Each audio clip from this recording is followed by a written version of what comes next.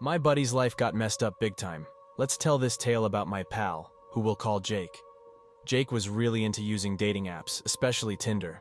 I watched how it wrecked his life in a pretty scary way, right before my eyes. Jake was the kind of guy who'd meet a bunch of girls on these apps.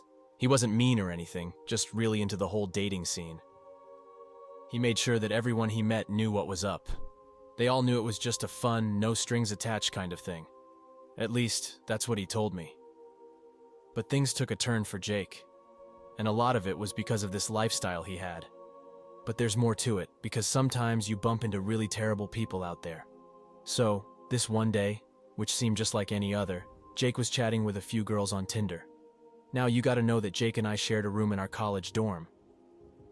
It was an evening after our classes, and Jake was in a really good mood, grinning ear to ear. He told me he'd met someone on Tinder who had a friend, and they were both into meeting up together for some fun. I'd never seen him so pumped up about a date. That Saturday, around 7 p.m., Jake headed out to meet these two girls at a bar nearby. Normally, he'd text me after his dates to let me know how it went, or if he'd be staying out late. But when it hit 2 a.m. and I hadn't gotten a single message, I thought maybe he'd stayed over at one of their places. I was just chilling, having a few beers and playing some PU Big. I stepped outside for a smoke, and when I walked out of the dorms, I almost tripped over Jake. He was sitting right there on the front steps. "What's up, man?" I asked, kind of laughing. But he didn't say anything. I sat down beside him and got a real shock. His eye was bruised and he was crying. I'd never seen Jake cry before. "Jake, dude, are you all right? What happened?" I asked. But Jake just stayed silent. After that night, Jake packed up and went back to his parents' house for the rest of the semester. He didn't say much, just that he needed some time off. I was really worried about him. He seemed totally broken by whatever went down that night, and I was left wondering what could have happened to him. Everyone was curious about Jake, wanting to know what had happened. It wasn't until he came back the following semester that he finally opened up to me, and honestly, he looked even more worn out than before. That evening, as he was unpacking in our dorm room, I just had to ask. We were best buddies after all. I was dying to understand what had gone down with him. It was bothering me a lot. Jake finally sat down with me to spill the beans. I'll be honest, I thought I was ready to hear it, but I really wasn't. That night he had gone out to meet those two girls. He headed to the bar they had chosen. In the crazy flashing lights of the place, someone grabbed him and yanked him into the bathroom. This person was wearing a dress, so Jake thought it was one of the Tinder girls. But once he got into the bathroom, another guy pushed him against the wall and hit him hard, knocking him out cold. When Jake came to, his wallet was missing, his clothes were all messed up, and he was bleeding a little. And well, to be straightforward, his backside was hurting. Jake was too ashamed and upset to tell anyone, so he decided to go home. He needed some time to process what had happened. Jake went for his regular health checkup, something he did every year. And that's when the final blow hit him. Jake found out he had HIV. This should be a warning to everyone. You've got to be cautious. Sure, have fun, but always be safe. And definitely think twice before meeting up with strangers you've never actually seen in person. There are folks out there looking to take advantage of others. I see what happened to my best friend Jake every day, and believe me, it's the kind of thing you wouldn't wish on anyone.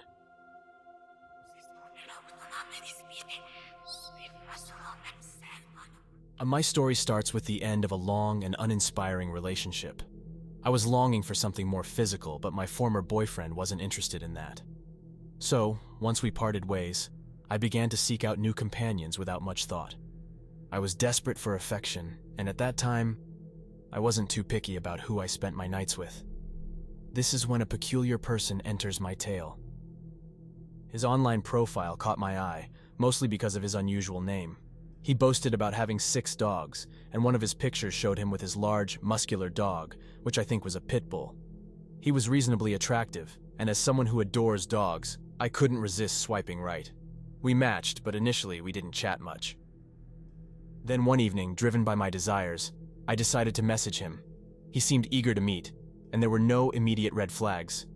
He arrived with a pack of red apple cider, and we headed to my dorm room to chat. As we talked, I couldn't shake off the unsettling feeling he gave me. Despite this, we ended up being intimate. Afterward, he surprised me by asking if I would be his girlfriend, but I declined. I just wanted him to leave as quickly as possible. Months passed, and I stopped responding to his messages, but he persisted in trying to contact me.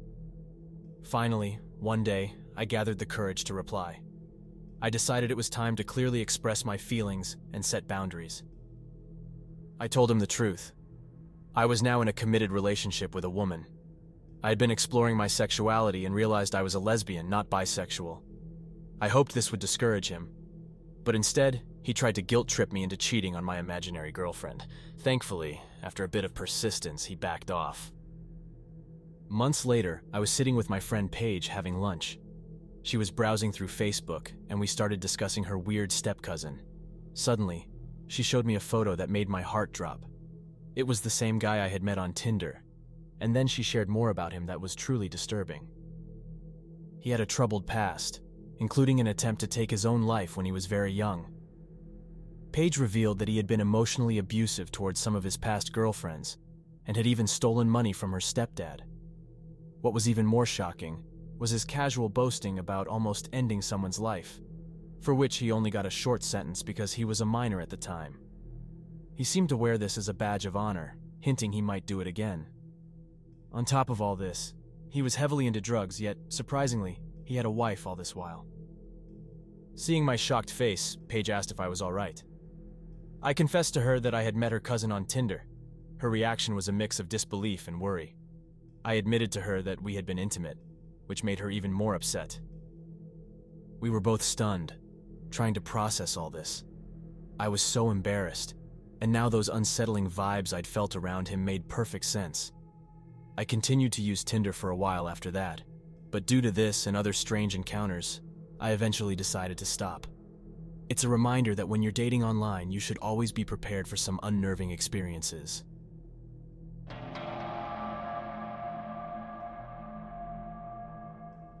This story unfolds in a small town, and it's about a young person, say 14 years old, living in a place called Maple Grove. This kid, whom we'll name Alex, decided to try out Tinder, not really expecting much from it. Maybe a few odd people and perhaps a friend or two around their age. Alex's buddy, we'll name him Max, had already been using the app and seemed to like it a lot. So, Alex, feeling curious, thought, why not? Upon signing up, Alex was thrilled. Getting matched with strangers was intriguing. It felt like a chance to meet new people and perhaps make some friends. Among these matches, one stood out due to their strange username. It was just a series of ones and zeros. It struck Alex as odd, but they shrugged it off, thinking maybe the person was just quirky or trying to be humorous. This particular match, let's call them Binary, was very active in messaging. Day and night messages kept coming in. Binary didn't share much about themselves, always more interested in learning about Alex, where they lived, what they did. Alex, feeling uneasy, often ignored these questions. Eventually, overwhelmed by the constant messaging, Alex stopped using Tinder and blocked its notifications. One day, driven by curiosity, Alex looked up Binary's username, but found nothing. User doesn't exist, the app claimed. It was unsettling. Alex even reinstalled the app, hoping for some clarity, and messaged Binary asking about the account's existence. There was no response. Alex thought maybe it was a hacker or a glitch in the app. Getting no answers, Alex deleted the app once more, wondering if they were overreacting. One afternoon, while home alone, Alex was searching for an old toy from the 1980s in their room. It was a cool little collectible. Alex's parents, who were away on a trip to a sunny beach destination, never touched their stuff, so it had to be around. Suddenly, out of nowhere, the toy fell on Alex's head. Startled and confused, Alex looked up but saw nothing. Then their phone beeped. It was a message from Binary on Tinder, but how? Alex was sure they had deleted the app. The message was eerie and simple. Did you find it? Panicked, Alex dropped their phone and ran out of the room, slamming the door behind them. Since then, nothing more weird happened, and Alex stayed away from Tinder and similar apps. After the bizarre incident with the toy and the Tinder message, Alex thought things had settled down. But then, out of the blue, a text message arrived on their phone. The message wasn't ordinary. It was a string of ones and zeros binary code. Alex, feeling a wave of fear, decided to use an online translator to decode the message. The translation sent a chill down their spine. I'm always watching. This message got Alex thinking about the risks of meeting strangers online, especially through dating apps. It's a world where anyone can pretend to be someone else. Alex mused. I could even pretend to be a young teen online, but that would attract all sorts of wrong attention. The thought was frightening. The idea that people could be out there, pretending, lurking, possibly with bad intentions towards others, maybe even towards kids. As a warning to others, Alex decided to share this experience online. They made a video talking about the importance of being careful and trusting your gut feelings when interacting with people you meet online. It might just save your life, Alex warned in the video. The biggest mistake happened during the Christmas holidays. I had just quit my job as a waitress at a small diner and was stuck at home for a few days because I was grounded. I was supposed to stay in the house, but I chose to stay in my room. I spent my time on social media, mainly Twitter, but I also used dating apps to pass the time. Tinder was the one I used the most. I wasn't totally honest about my age on the app, but I did mention in my profile that I was only 18. I was very selective, swiping right for maybe just one guy out of 20. I didn't think too much about the ones I chose. Some messaged me, some didn't. I had many short and meaningless chats that didn't lead anywhere. Then I met a guy named Zach on the app. He said he was about 25 and was really good looking. He sent me a funny pickup line, and we started flirting. After a while, he asked for my phone number, and I gave it to him without thinking twice. We texted all night long. Our conversation was easygoing, but Zach wasn't great at spelling or using correct grammar. I actually found that kind of charming. It was around 3 in the morning when I fell asleep, leaving Zach and everyone else I was chatting with without a reply. I thought they would understand that I had just fallen asleep given how late it was, but this wasn't the case. When I woke up around 11 a.m., I found 12 missed calls, 3 or 4 voicemails, and about 10 text messages, all from Zach. At first, Zach seemed like a calm and nice guy over text, but his messages and voicemails were shocking. I had never heard or read such horrible, threatening words.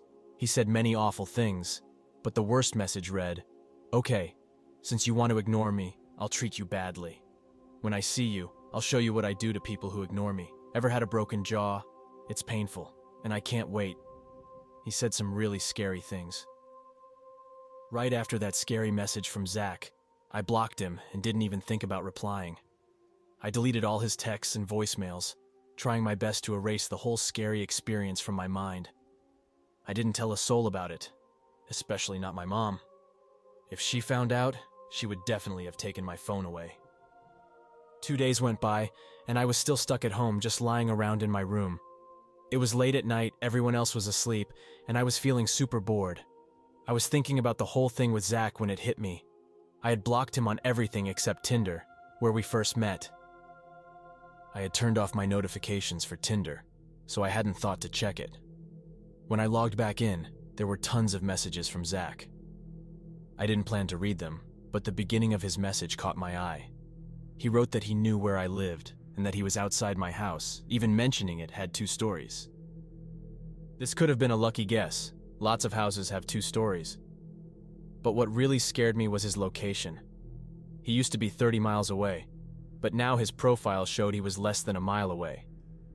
I panicked, deleted him, and closed my Tinder account right away. I regretted it later because I didn't save any of it as evidence. I was too frightened and foolish to tell anyone. I spent the whole night looking out my window. I even let one of our dogs sleep in my room for comfort. I was so scared I felt sick. I stayed up until the morning and then slept until the afternoon.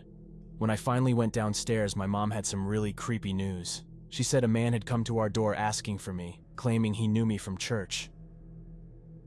I didn't even go to church back then. My mom, being smart, told him he was at the wrong house and then called the police to describe him. She didn't wake me up, thinking he was just some random weirdo and that I didn't know him. He asked for her daughter, not using my name. If this was Zach, I had no clue how he found me. I moved to live with my older sister after the longest month ever. The only thing that might have been related to Zach was an old beat-up green car I sometimes saw on our street. It probably wasn't him, but I couldn't help feeling nervous. This whole ordeal still haunts me, and I haven't used Tinder since. I want to remind everyone, girls and guys, to be super careful when using social media and talking to strangers. You never really know who's on the other side of the screen.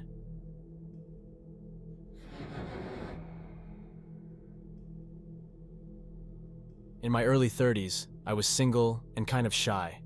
I hadn't been in a serious relationship yet. I dated a few guys, but nothing lasted more than a month. We just didn't click. I decided to try online dating to find someone who shared my interests. I tried several dating sites like OkCupid and eHarmony, but I didn't have much luck. The guys who messaged me were a bit odd. Their profiles and the way they spoke were off-putting. They seemed too intense, so I avoided them. Then, I checked out the App Store and found Tinder.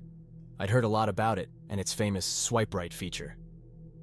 One evening, after work, I decided to try Tinder. I bought the Tinder Gold membership and started swiping. I swiped left a lot, but there were some interesting guys. I also saw some funny joke accounts. After a while, I took a break and watched Fortnite streams on my TV. About an hour later, my phone pinged with a notification. I had some matches on Tinder. 3 guys had swiped right on me. I was thrilled. It was working better than any other app. I looked through the matches and messaged a guy named Connor, who was 22 years old. He was tall, half Cuban, and very handsome. He was studying pre-law, which impressed me. I sent him a message and he replied quickly. We hit it off and chatted all evening. I hadn't felt this excited about someone in years.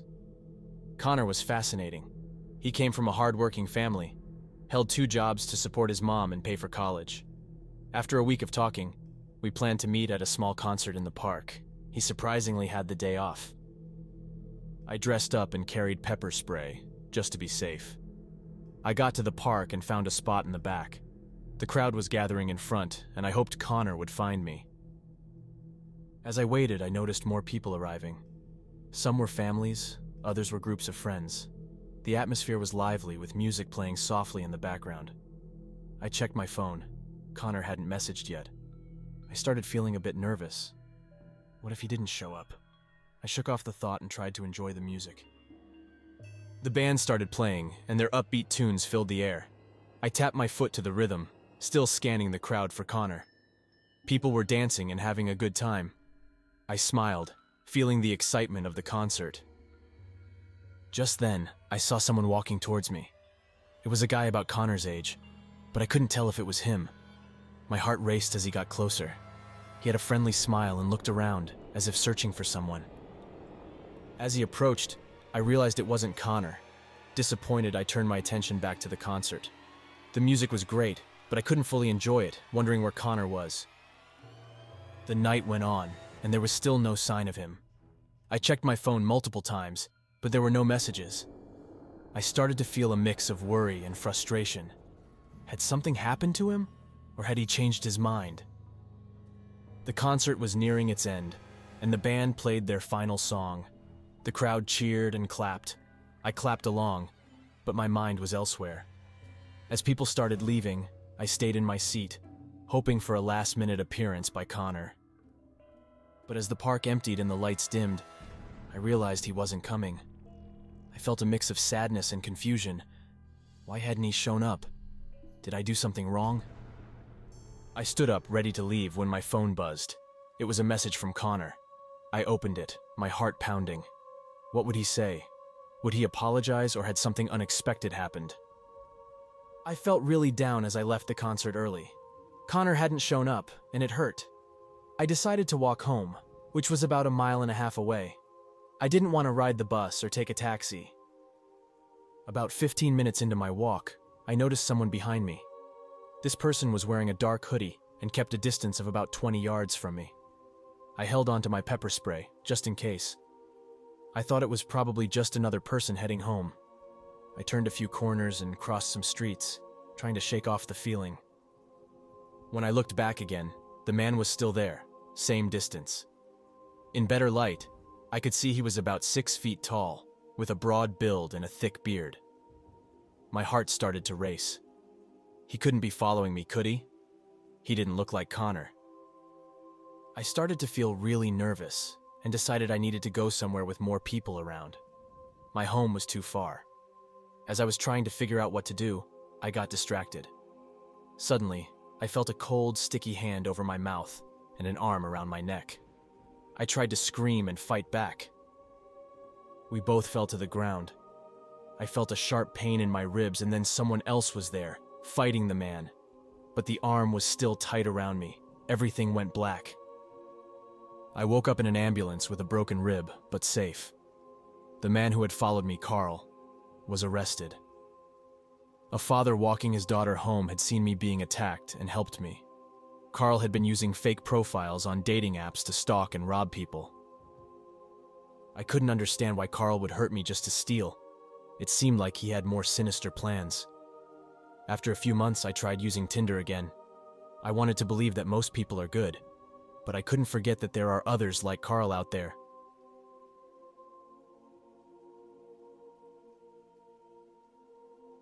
A few years ago, when I was 18, I want to tell you about myself. I'm not very tall, have bright green eyes, and long dark brown hair. I think I look pretty nice. It was summer break, and I wanted to do something a bit naughty. So one night, I sneaked out. I walked quietly through some trees behind my house to get to my friend's place. We hung out in her backyard, drinking beer, feeling cool. While we were a bit tipsy, we started talking about Tinder, which is a dating app. We thought it would be funny to mess around on it. My friend, let's call her Kay, didn't want her own account, so I made one. I downloaded Tinder and set up my profile. I was a little drunk, but knew I was just doing it for fun. On Tinder, we matched with some people, and soon my phone was buzzing like crazy. I put down my beer and told Kay I didn't really want a date. I planned to delete my account when I got home. No big deal, I thought, but I was wrong. It was almost 4 a.m., and I had to babysit the next day. I couldn't be hungover, so I told Kay I had to leave. We hugged, and I walked back home through the trees. 2 days later, I was babysitting the same kids I'd looked after for over a year. We were in the living room. I put on a movie for the youngest, Sadie, who was 5 and super cute. There was also Jacob, who was 10, and Ashton, who was 14. It was weird they needed a babysitter since Ashton was close to my age, but I didn't mind. I loved spending time with those kids. Sadie was sound asleep on the sofa. I carefully took her drink cup from her mouth, trying not to wake her. Jacob and Ashton were at the kitchen island, with Jacob annoying Ashton about something. I wasn't really listening to them. Walking over to them, my phone started vibrating. It was from Tinder, which surprised me because I hadn't gotten many messages since I downloaded it 2 days ago. I looked at the profile and thought it seemed fake, but I was just having fun, so I decided to play along. I thought Kay would laugh about this. A guy named Braxton, or that's what his Tinder name was, messaged me. His first message was scary. He wrote something about feeling my pulse while grabbing my neck. I read it many times, shocked. I couldn't believe someone would send such a creepy message. I felt really scared. Ashton and Jacob noticed and asked if I was okay because I gasped and turned red. I lied, saying I just had a bad headache. Then another message came. "Is that your family?" I was stunned, staring at my phone. Then he wrote, "You're all beautiful. You're mine now." This really scared me. I asked him who he was and told him to leave me and the kids alone. I blocked him and reported him right away. It's been some time since that happened. I try to think it was just someone playing a mean joke. I'm not sure, but I can't forget that story. Telling myself it was just a joke helps me not be so scared at night.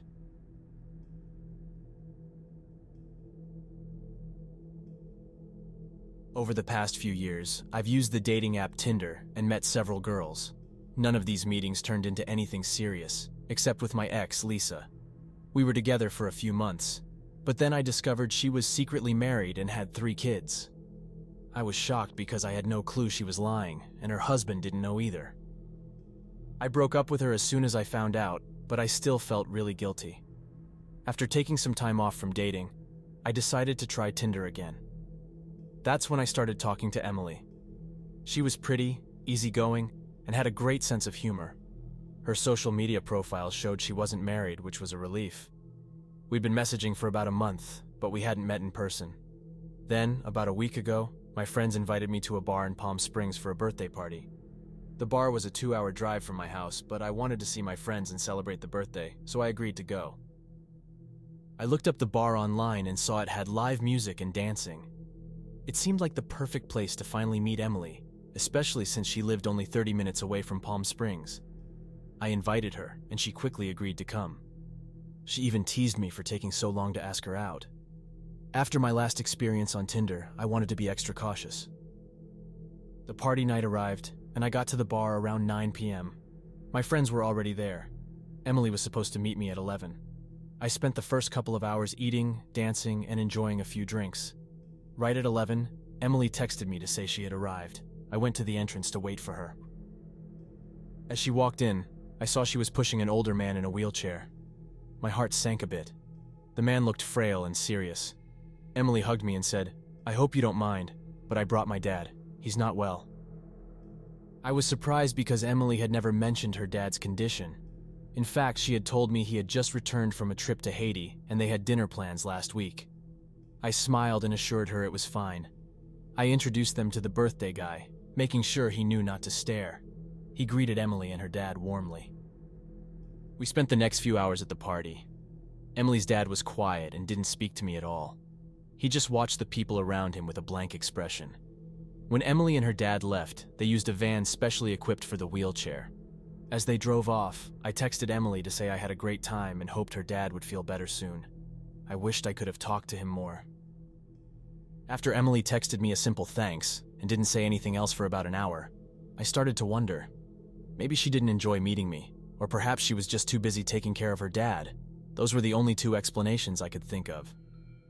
Later that night, around 3 a.m., my friends and I decided to head over to my friend's sister's place for a few more drinks. It was only a 5-minute walk away, and we didn't want to risk driving under the influence. We were relaxing in her living room, music playing softly in the background, when something strange happened. The curtains were open, giving us a clear view of the street outside. Suddenly, my friend Mark pointed out the window and shouted, "Isn't that Emily's dad? The guy in the wheelchair?" I looked up and saw the same old man, alone in his wheelchair, rolling down the street. A chill ran down my spine. What was he doing out there by himself at this hour? I thought about texting Emily, but decided against it for some reason. Around 6 a.m., we all crashed in the living room, planning to grab breakfast at IHOP in the morning. At 7 a.m., I got up, freshened up, and walked to my car, still thinking about the odd sight from last night. As I drove towards IHOP, I saw Emily's dad again, sitting motionless in his wheelchair beside a tree on the sidewalk. I tried calling Emily, but she didn't answer. Now I was really worried. I turned my car around, intending to talk to him, but when I looked back, he was gone. I was baffled, but decided to go on with my day. While having breakfast, I couldn't stop thinking about Emily, so I decided to look through her Facebook profile. I know it sounds a bit creepy, but I was curious. I was scrolling through her photos when I felt that same eerie chill. There was a photo of Emily, her mom, and her dad after his trip from Haiti. But the man in the photo was definitely not the man in the wheelchair. He looked at least 20 years younger, healthier, and completely different. I couldn't believe it. Why would Emily lie about something like this? Just then, my phone dinged. It was a message from Emily, just 4 words that I still can't shake off. "Daddy didn't like you." Then she blocked me. That was the last I heard from her. I sat there stunned, trying to piece together the puzzle. Who was the old man in the wheelchair? Why did Emily bring him and pretend he was her father? And what did her message mean? So many questions, and no answers. But this was only the beginning of a much stranger journey, one that would take unexpected twists and turns, leading me down a path I never anticipated.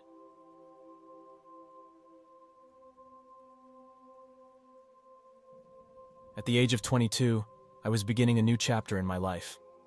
I had just moved into my first apartment, bought a car, secured a job, and was free from the responsibilities of school and parental oversight. Despite these achievements, I felt something was missing, a significant other. I longed for a serious relationship, so I decided to give online dating a try. I downloaded Tinder and started swiping through profiles of local women during my free time. Although I got some matches, none of them really engaged in conversation. Then one day, I stumbled upon a profile of a girl who seemed almost too good to be true. She was incredibly attractive, and I found myself more drawn to her than anyone I had ever seen. I swiped right, and to my surprise, we matched instantly. Skeptical yet intrigued, I spent the next 2 days immersed in our chats. Eventually, I gathered the courage to ask her out on a date. I braced myself for rejection or a hesitant response, but her reply was unexpected. She suggested with a playful wink that I should come over to her place instead. My excitement was through the roof when she agreed to meet, suggesting tomorrow at 9 p.m. I couldn't believe I was actually going to meet her. The night before our meeting, I was so thrilled that sleep seemed impossible. The following day, I spent hours preparing the best dinner I could manage, wanting to make a great impression. As the clock struck 9, I heard a knock at my door. My heart raced with anticipation as I opened it, and there she was, just as stunning in real life as in her photos. As I welcomed her in, completely mesmerized by her presence, I hardly noticed the large man following behind her. It wasn't until he pulled out a gun and hit me in the back of the head that I realized what was happening. When I regained consciousness, I found myself alone, my electronics and other valuables gone, including my phone. I rushed to my neighbor's place to call the police. Despite reporting the incident, there have been no leads on her or the man, no arrests made. The lesson I learned is clear. No matter how attractive someone may seem, it's always safer to meet in public places a few times before revealing where you live.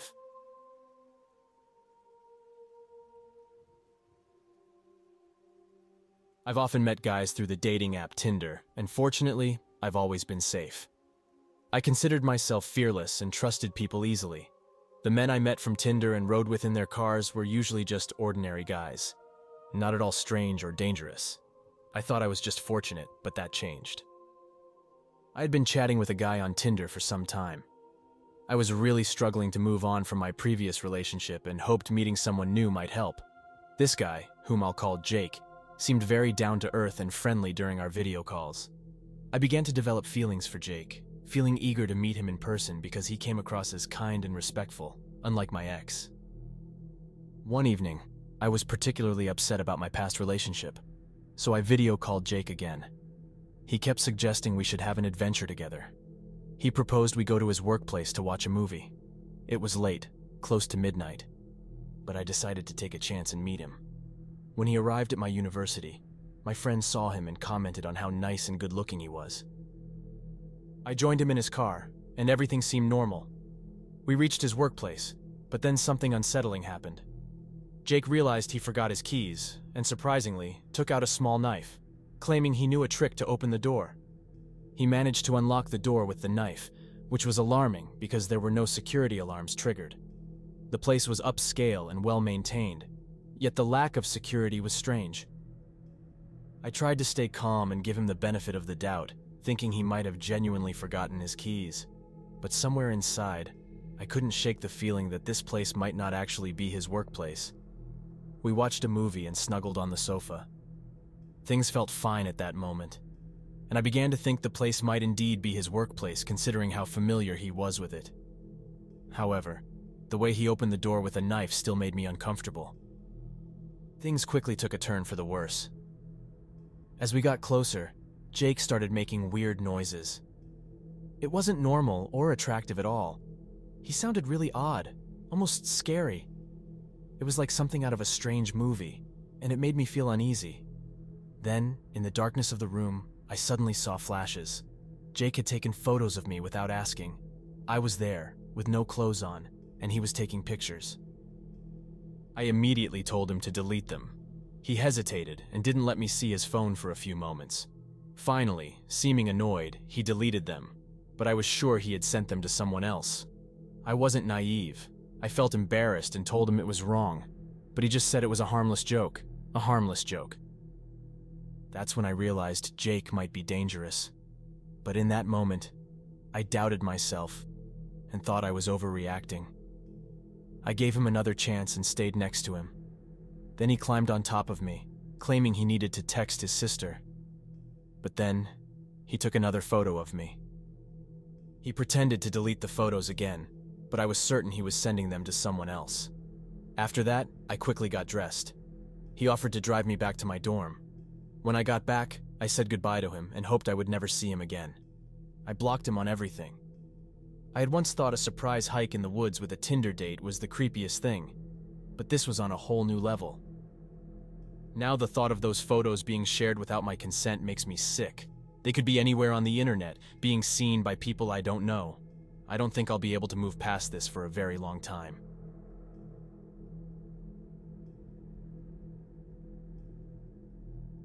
Some time ago, I found myself really bored and had just ended a relationship.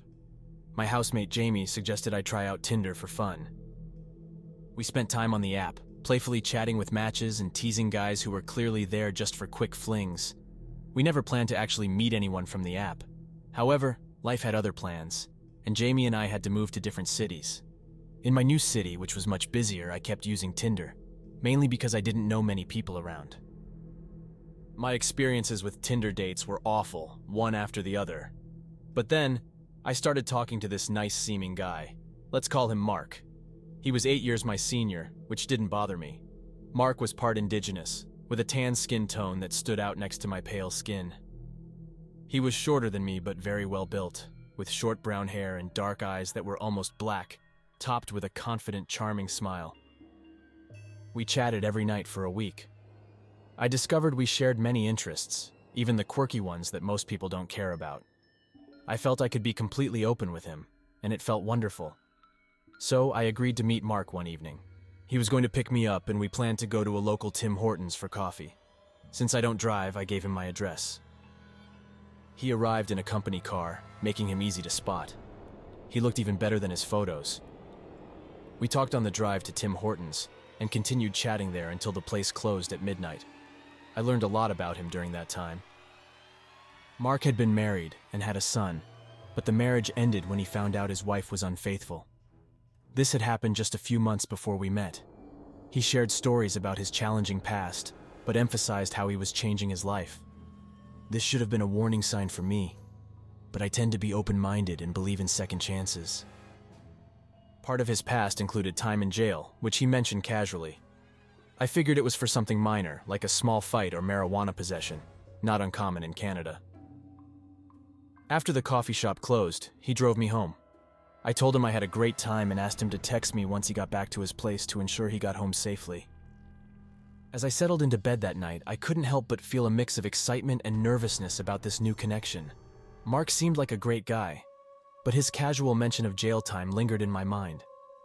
However, I pushed those thoughts aside, choosing to focus on the positive aspects of our meeting. Little did I know, this was just the beginning of a series of events that would profoundly change my perspective on trust and relationships. In the following days, our conversations continued, delving deeper into our lives and experiences. Mark shared more about his efforts to turn his life around, while I opened up about my own challenges and aspirations. We planned to meet again soon, and I found myself eagerly anticipating our next encounter. But as the days turned to weeks, I began to notice subtle inconsistencies in Mark's stories. He would occasionally contradict himself, and sometimes he seemed evasive when I asked about specific details of his past. This raised red flags in my mind, but I brushed them off, attributing them to my overthinking. Our second meeting was set for a weekend brunch. I was looking forward to it, hoping to clarify some of the doubts that had crept into my mind. As the day approached, I couldn't shake off a feeling of unease, wondering if I really knew the person I was about to meet again. That night, as I was getting ready for bed, my phone buzzed.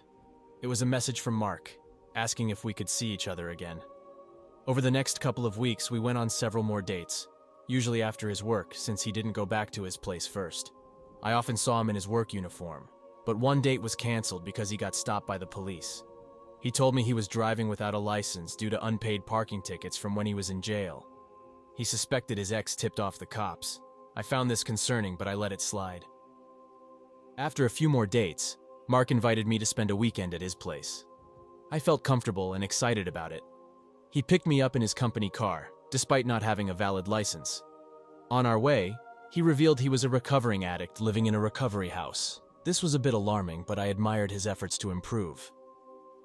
When we arrived at his place, he said we had to be quiet because I wasn't supposed to be there.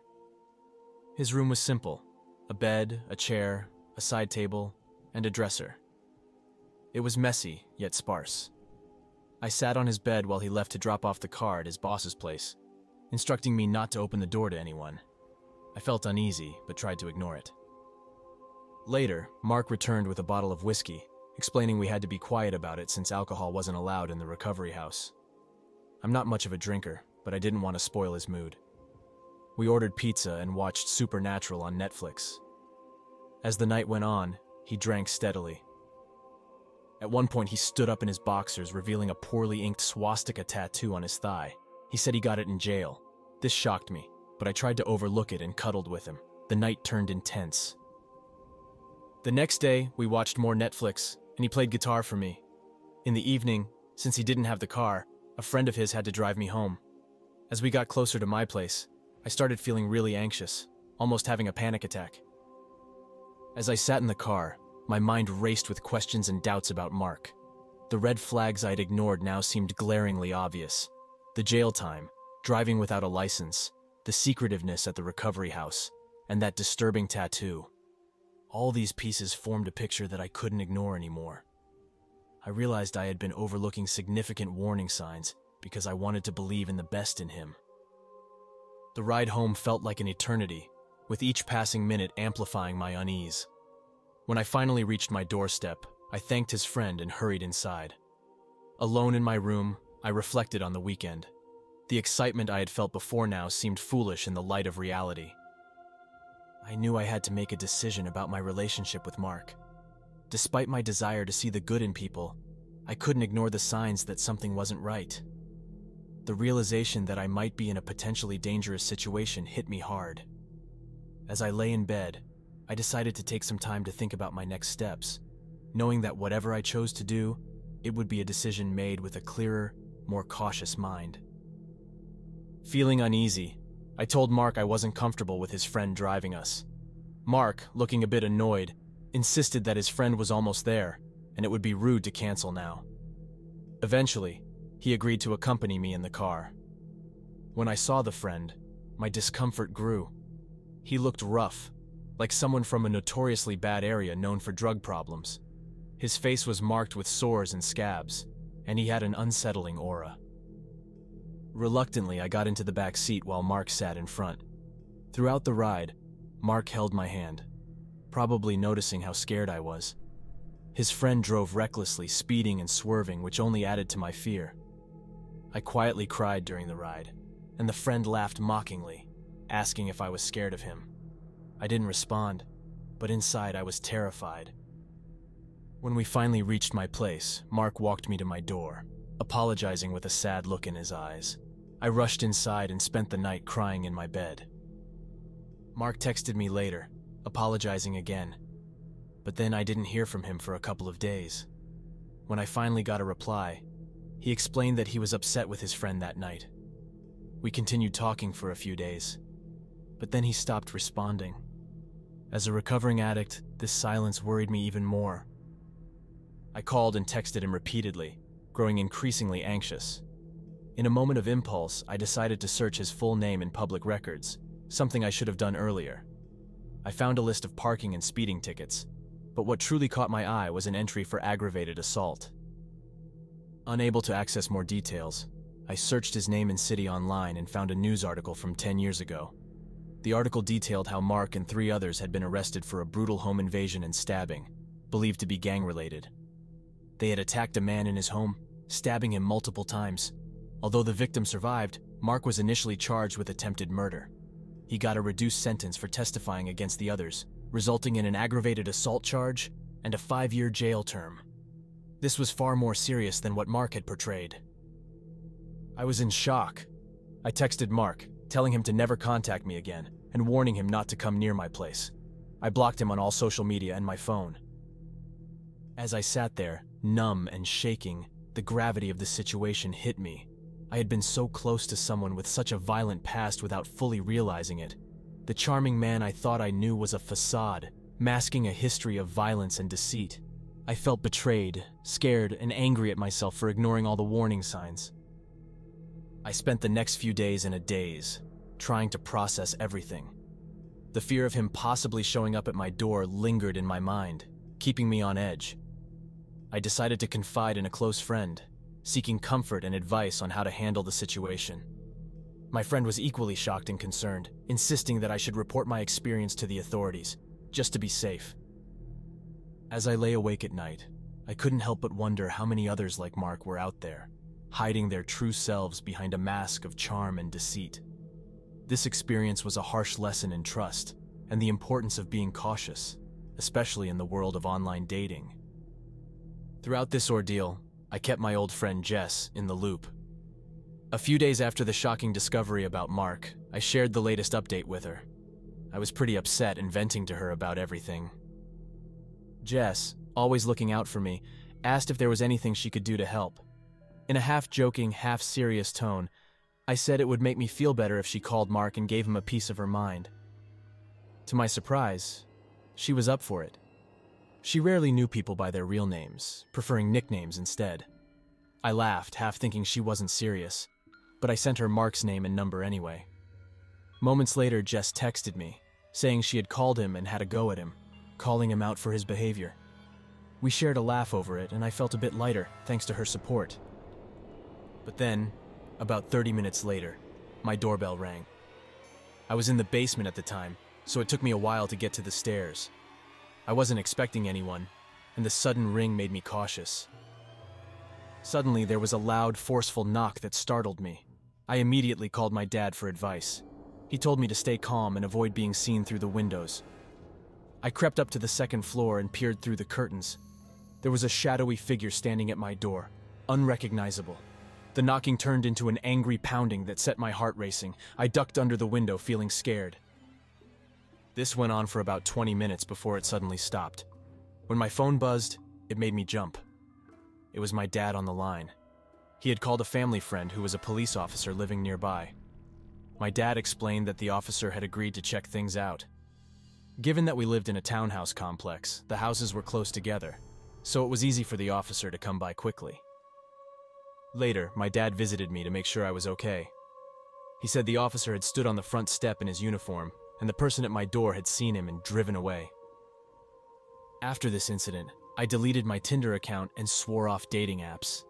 This experience had made me extremely wary of meeting new people. I started running background checks on almost everyone new I met. My anxiety levels went through the roof, and I found myself leaving the house less and less, almost never going out now. The takeaway from all this is a stark reminder. When you're meeting people online, you never truly know who they are. It's crucial to be cautious when meeting strangers. You can never be sure of the danger you might be walking into. And sometimes, it's best to listen to your instincts. They might just save your life. A month ago, I moved to a new country where I hardly knew anyone. This made me feel lonely and bored a lot of the time. Even though I wasn't a fan of using Tinder, I decided to give it a try to meet people. I spent a lot of time swiping and chatting briefly with the people I matched with. But I noticed that most of the people I matched with were guys who wanted to meet up right away, which made me a bit uncomfortable. Everything changed when I matched with a 30-year-old woman who quickly said hello and didn't waste time asking for my phone number. Since I was new to Tinder, I thought this was normal, so I gave her my number without thinking too much about it. And that's where I made my first mistake. At the beginning, everything seemed fine. The woman, named Diana, would send me voice messages and we talked a little bit about ourselves, but nothing deep. She seemed really eager to talk, often sending me multiple messages if I didn't reply quickly. I found her persistence a bit odd, but didn't think much of it. After talking for a day, she asked to meet up. Our conversations hadn't been very deep, but I agreed, and we planned a time and place to meet. However, just hours before we were supposed to meet, I got cold feet. I deleted Tinder and sent her a message to apologize. That's when things started to get strange. She replied saying it was okay, but then she sent several messages and quickly deleted them before I could read them. Later, she tried to video call me several times. I didn't answer, telling her I was busy, but she kept calling. She even called me twice at 2 a.m. when I was out and had had too much to drink. At that point, I blocked her. Feeling a bit guilty, but mostly relieved, I thought I had put an end to the weird situation.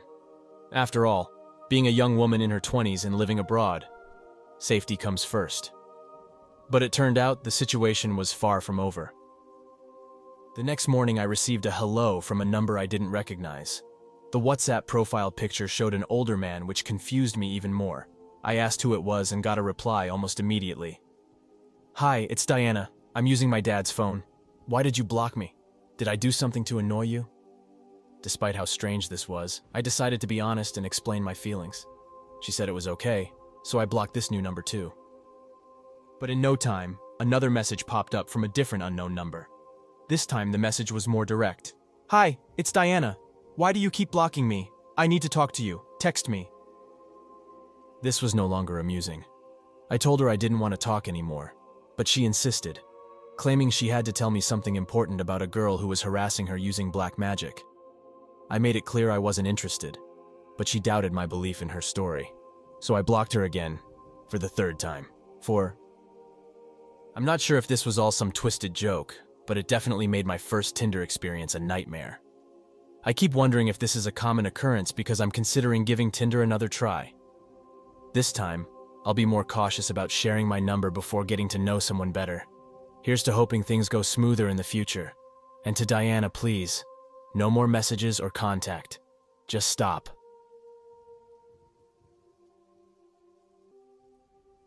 I'm usually careful with online dating.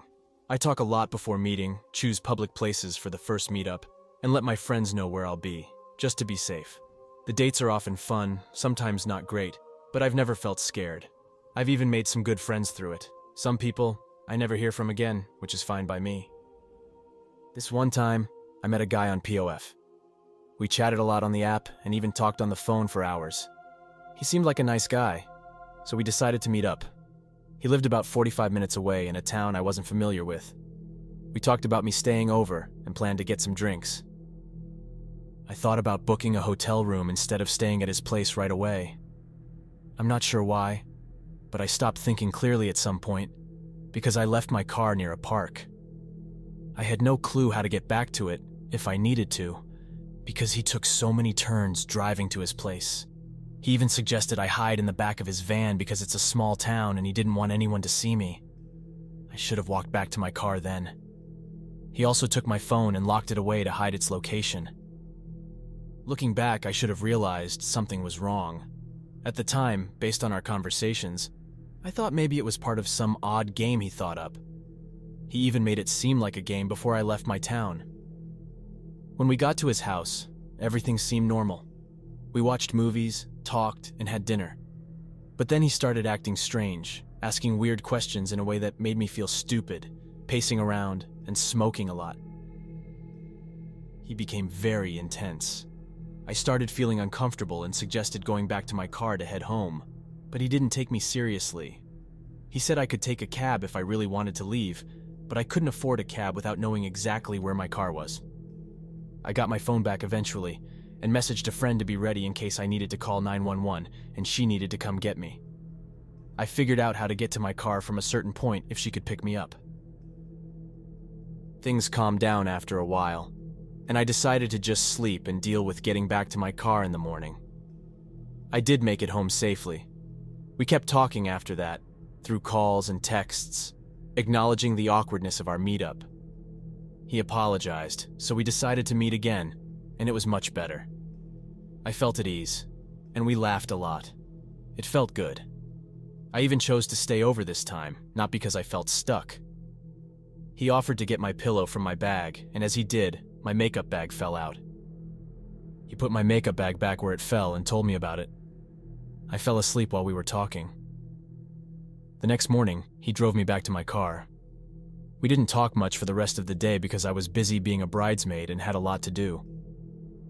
In the evening, he texted me, and I told him I'd call him back later when I was free, as I was busy at the moment.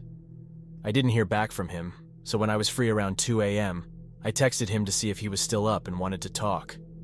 This wasn't a weird time for us to chat, but this time, he got really upset with me. He started questioning what I wanted from him and accused me of having some sort of plan. I was confused. I reminded him that we had agreed to start as friends and get to know each other better.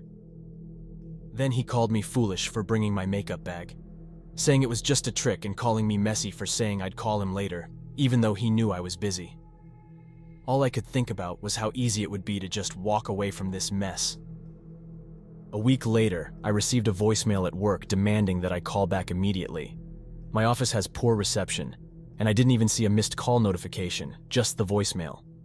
When I checked an hour later to try and find out who it was from, the message had disappeared. I was sure I saved it but couldn't find it. Not even in the deleted messages. I figured it was him because something similar happened before. The message he left was really scary. He said terrible things, accusing me of trying to gather evidence at his place to get people in trouble. He insulted me in ways that were shocking and threatened me. This was the last I heard from him as of Sunday morning. Luckily, he doesn't know much about me, not even where I live. I've never dealt with anything like this before, and I'm not sure what to do. I'm just hoping this doesn't get any worse.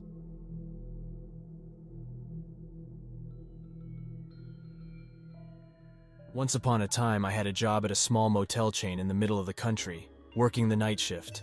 My schedule was usually from late at night until early in the morning. Being a young woman working these hours, I've seen my fair share of odd events. The most terrifying experience I had there occurred within the first few weeks of my job. One evening, just before my shift began, I was browsing Tinder. I was young, single, and 22 after all. I matched with a guy who was just my type, a bit dark and mysterious, with a love for Ouija boards and tarot cards. We hit it off and chatted for a while, but then I mentioned I had to leave for work, and we said our goodbyes. That night was significant because it was my first time managing the motel alone after my training had ended. I was a bit on edge, but nothing prepared me for when a man I sort of recognized approached the front desk and asked for me by name. Alarm bells went off in my head because something about him just felt off. It turned out he was the guy from Tinder. He figured out I was close by, guessed I might be working at the motel he was staying at, and decided to check. This was a huge red flag for me. For the next 2 hours, I couldn't leave my desk because he wouldn't stop talking to me. He shared stories about his ex, how he got into fights, and made inappropriate comments about me. I had never encountered something like this at work before, and was unsure how to handle it. Eventually, he went to his room around 2 or 3 in the morning, and I took the chance to take a break outside. No sooner had I lit my cigarette than he appeared again. I had looked him up before and knew he was a painter visiting for work. As he talked about his hometown, he kept inching closer to me. Then he asked if he could smoke weed, which I agreed to, hoping it would make him leave me alone. I pointed out a spot away from the cameras, but instead of leaving, he got too close, smelled my neck, and began to touch me inappropriately. Quickly, I pushed him away and sternly warned him not to touch me again. Dropping my cigarette, I reached for my phone to alert my boss. But before I could, the man snatched it from my grasp and sent himself a message. Now he had my number. The first thing he sent was a shocking photo of his altered private part, unlike anything I had ever seen. Following that were unsettling messages and images suggesting what he wanted to do to me, pointing out he knew where I was. At this point, I was terrified and confused about why I hadn't called the police. My boss wasn't responding to my calls, and I was alone, panicking in the back office. Then, I received a video from him. Curiosity got the better of me, and I watched it, only to be horrified by its violent and explicit content. I locked myself in the back room, overwhelmed with fear and tears, until it was time to prepare the morning breakfast for the hotel guests. His messages continued for several days until I finally mustered the courage to inform my boss about the entire ordeal. The man was immediately expelled from the motel and barred from any future stays. The company he was associated with was also banned from making reservations with us. Looking back, I realize I should have called the police right away, but fear held me back. To the terrifying man from Tinder, let's never cross paths again.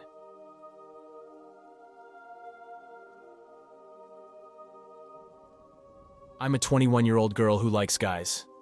Back in November 2016, I had a tough time because I broke up with my boyfriend. It took me a whole year, but by October 2017, I felt ready to start dating again.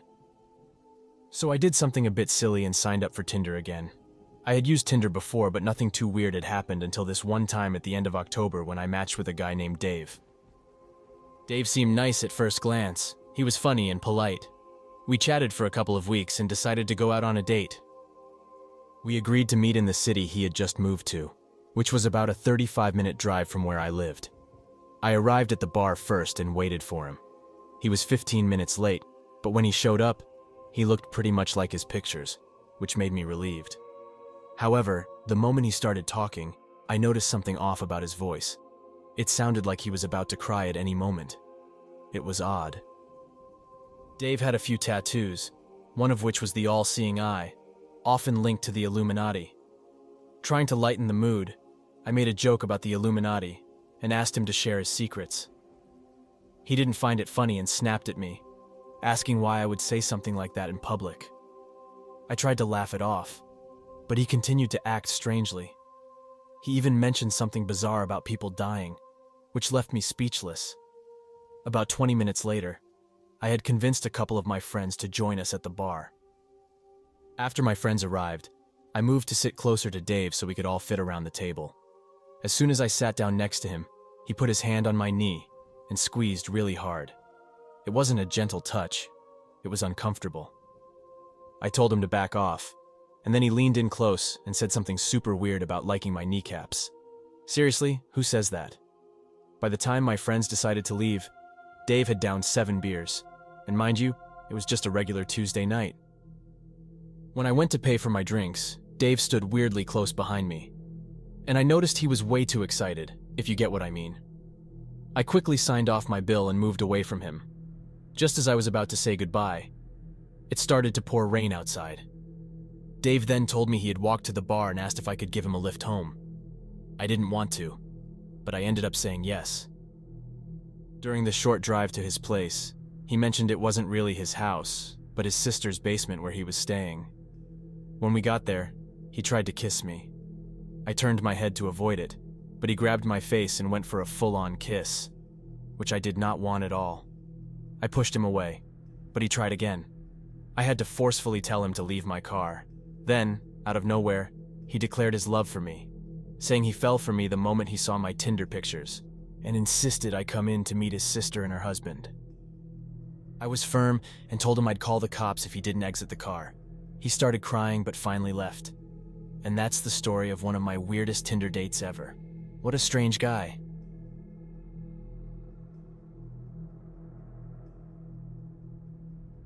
I matched with a girl on Tinder named Jenna. Jenna and I had our first date on January 26th. She knew that I had recently ended a long-term relationship and that I still talked to my ex Mary from time to time. By mid-February, Jenna and I began referring to each other as boyfriend and girlfriend. 3 days ago, while I was taking a shower, Jenna went through my phone. She read some old texts between Mary and me. There were some normal chats and some very loving ones from before Jenna and I had started dating or even met. When I finished my shower, I found Jenna packing her stuff and almost out the door, with my phone in her hand. She had sent messages to many people saying things like, "I'm apparently an awful person and Mary is a manipulative person." Jenna then got into my Facebook account. She posted messages calling Mary all sorts of bad names and then removed several of my friends from my list. She did the same thing with my Twitter account. I managed to borrow a coworker's phone to try and reach out to her and to log back into my Facebook. When Jenna found out, she changed the passwords for my accounts and even my email. Later, she told me she wanted to sort things out and suggested meeting at my place. I agreed, hoping to get my phone and passwords back.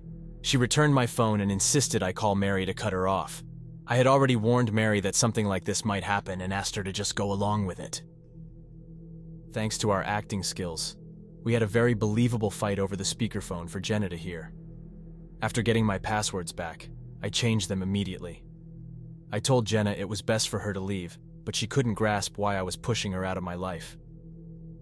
Jenna went home really upset after our breakup. She began posting and commenting on my Facebook, so I blocked her. I blocked her on everything, but she kept calling me. When I answered, she wouldn't say anything, so I blocked her number too. Then, I started getting repeated calls from a number in Colorado. I eventually went to my phone company and changed my number. I also changed my door locks, just in case she had taken a key. The next day, Jenna made a new Facebook page. She called me terrible names and Mary too. She even got into my other Twitter account. I warned her that if she contacted me again or posted about anyone I knew, I'd call the police. Soon after, I got an email about a credit card approval from a bank I don't use. I called the bank and explained the situation. They froze the account. Many of my friends suggested calling the police, and I finally agreed. When the police arrived, they told me Jenna had a record with them, and her real name wasn't even Jenna. It was something else. They gave her a warning for harassing me and said if she tried to contact me again, she'd be arrested. On Monday, I had to call the fraud department to freeze all my accounts and start an investigation. This story might seem short, but it's actually the simplified version of what happened. I'm sharing this because now that the police are involved, and I've had to change my locks and number, I'm beginning to feel the emotional impact of being mistreated and harassed by someone I was beginning to care for. I'm struggling with how to handle these feelings. I really wish none of this had ever happened.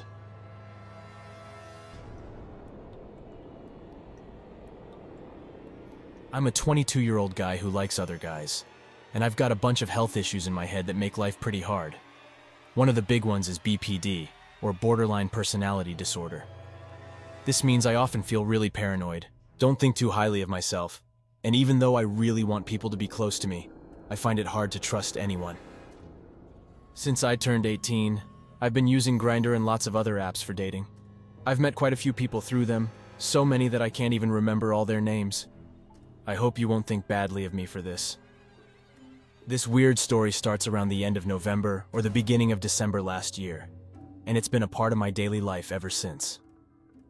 One day I got a message on Grindr from someone who didn't have a profile picture or any info about themselves. The message was creepy. It said, "I know who you are," and had a photo of me that looked like it was taken from my old Facebook page. My Grindr profile doesn't show my face because I don't want people I know, like my family and friends, to find me on there. I had no clue what to do, so I didn't reply. Nothing happened for a day, and I thought maybe it was just someone messing around. But then I got another message, "Why are you ignoring me?" it said. This time, I replied, because I was starting to feel a bit scared. I tried to act tough, like, "So what if you know me?" And then I blocked them, partly because it was just too weird, and partly because I was really freaked out. For a few days after that, nothing happened, and I started to feel a bit better.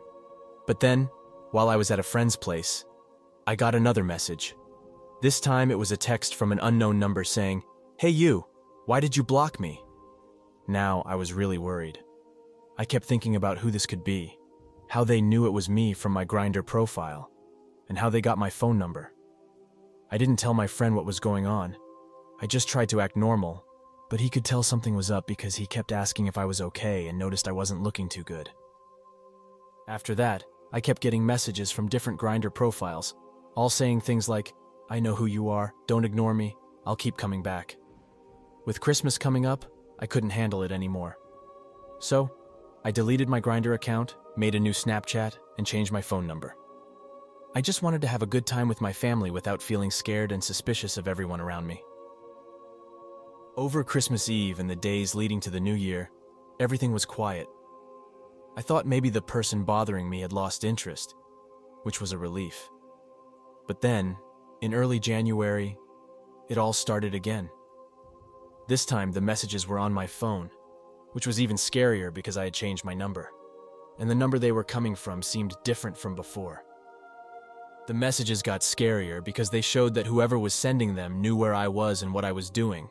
Like, if I went out to buy stuff, I'd come back, check my phone, and there'd be a message saying they saw me at Harley's shopping center, or commenting on my clothes like, "I like your jeans."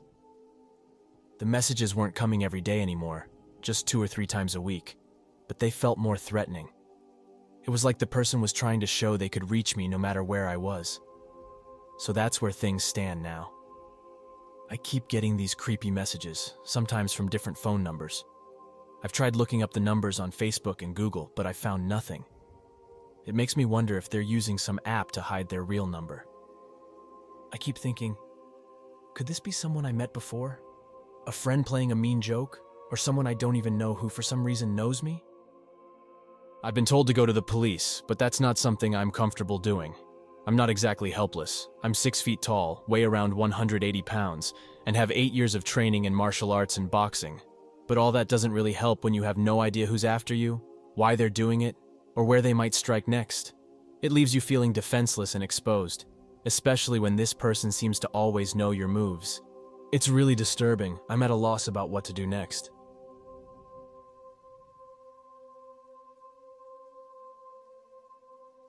Starting off, I'm a transgender woman.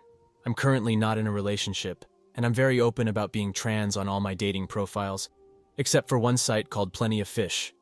They have a rule against discussing anything related to sex, which they think includes being trans. So I just mentioned that I strongly support transgender rights instead. I got a message from a man who lives about an hour away from me. He was sort of attractive in a way that also made me feel uneasy. There was something about him that didn't sit right with me, but I figured looks aren't everything, so I decided to see where things would go.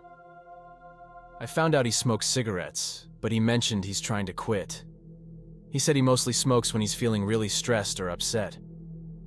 We ended up having a nice chat, and eventually, he asked for my phone number.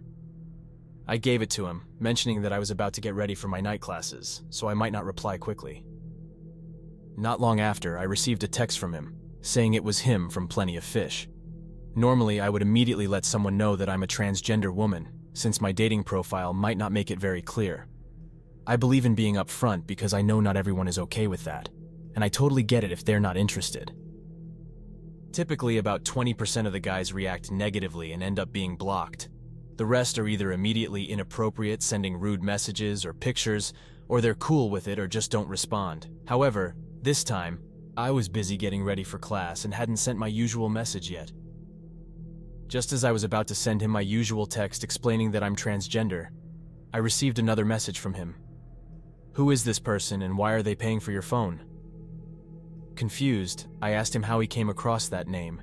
He demanded, just tell me, who is he? I was shocked and realized he must have paid for my personal information from one of those dodgy websites. I replied, to satisfy your curiosity, I'm transgender and that was my name before. I was about to tell you, but you decided to invade my privacy instead. Please just forget my number. What you did is really crossing a line, and I don't want anything to do with you now. He then threatened to visit me, asking if I still lived at my old address, and insisting we talk face to face. I quickly told him, no, I've moved, and I'm busy heading out. You need to stop this. Do not contact me again. He wasn't deterred, and said he'd run a complete background check on me because he felt I had lied to him. I warned him, I'm going to share screenshots of this chat, your profile on Plenty of Fish, and all your photos with my 2 best friends who work in law enforcement in your area, and with my ex-boyfriend who's also in the sheriff's office. I'm serious. Don't message me again. After that, I didn't hear from him for a couple of weeks. I made sure to keep my home secure, locking all doors and windows. My friends and ex made it a point to check on me now and then. Over time, this whole incident turned into one of those strange stories that you can't help but laugh about, though it still makes you feel a bit uneasy. Then one day, I was pretty sure I saw him at the grocery store near my place. He had dark hair, wore thick glasses, and just gave off a creepy vibe, watching me as I picked out my groceries. I texted my ex about the encounter. Surprisingly, this rekindled something between us and we started seeing each other again casually. He even stayed over a few times each month. However, one evening when I was by myself, I felt really uneasy and kept smelling cigarette smoke. I lived in a small apartment building with 3 units. We didn't share air systems, but sometimes smells would drift from one apartment to another. I don't smoke, and because of my asthma, I'm really sensitive to the smell of smoke. The apartment had a standalone air conditioning unit, and I thought it might be pulling in air from a neighbor's place, maybe a visitor who was smoking a lot. So, I turned it off. I had a sign language, ASL video assignment due the next day, so I stayed up all night working on it, signing the same story repeatedly until it felt more like a dance. My cat was acting really strange during my recording, making me start over a few times. By 7 a.m., I finally finished the video, submitted it, and went to bed after making sure everything was locked up tight. After school the next day, where I found out I got an A on my video, I stopped for some groceries. When I got home, I noticed something odd that I had missed in my rush earlier. Each apartment had a tiny garden by the porch. Mine was just gravel and some stepping stones the previous tenant had laid down. Neat and tidy except for a pile of cigarette butts dumped right in front of my bedroom window. It looked like someone had emptied their car's ashtray there. At first, I didn't think much of it and just started to clean it up. While I was sweeping, my elderly neighbor came out and asked if my boyfriend had managed to contact me. He mentioned seeing a young man hanging around my front porch for a few hours the previous night, thinking he might be my boyfriend since he'd seen him around before. The description matched the guy from the grocery store. Dark hair, thick glasses, always smoking. I immediately contacted my on and off ex, and the police got involved, taking statements and screenshots of our conversations.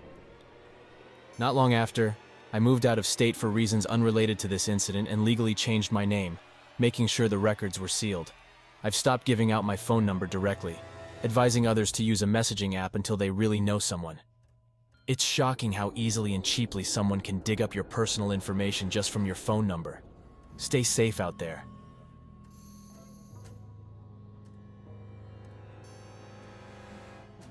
A few years back, after ending a relationship, I found myself with a bit of free time and a desire to meet new folks. I wasn't really looking for anything serious. I just wanted to get out there and maybe go on a few dates. That's when I met JB. He seemed friendly, and we decided to meet up in a nearby city.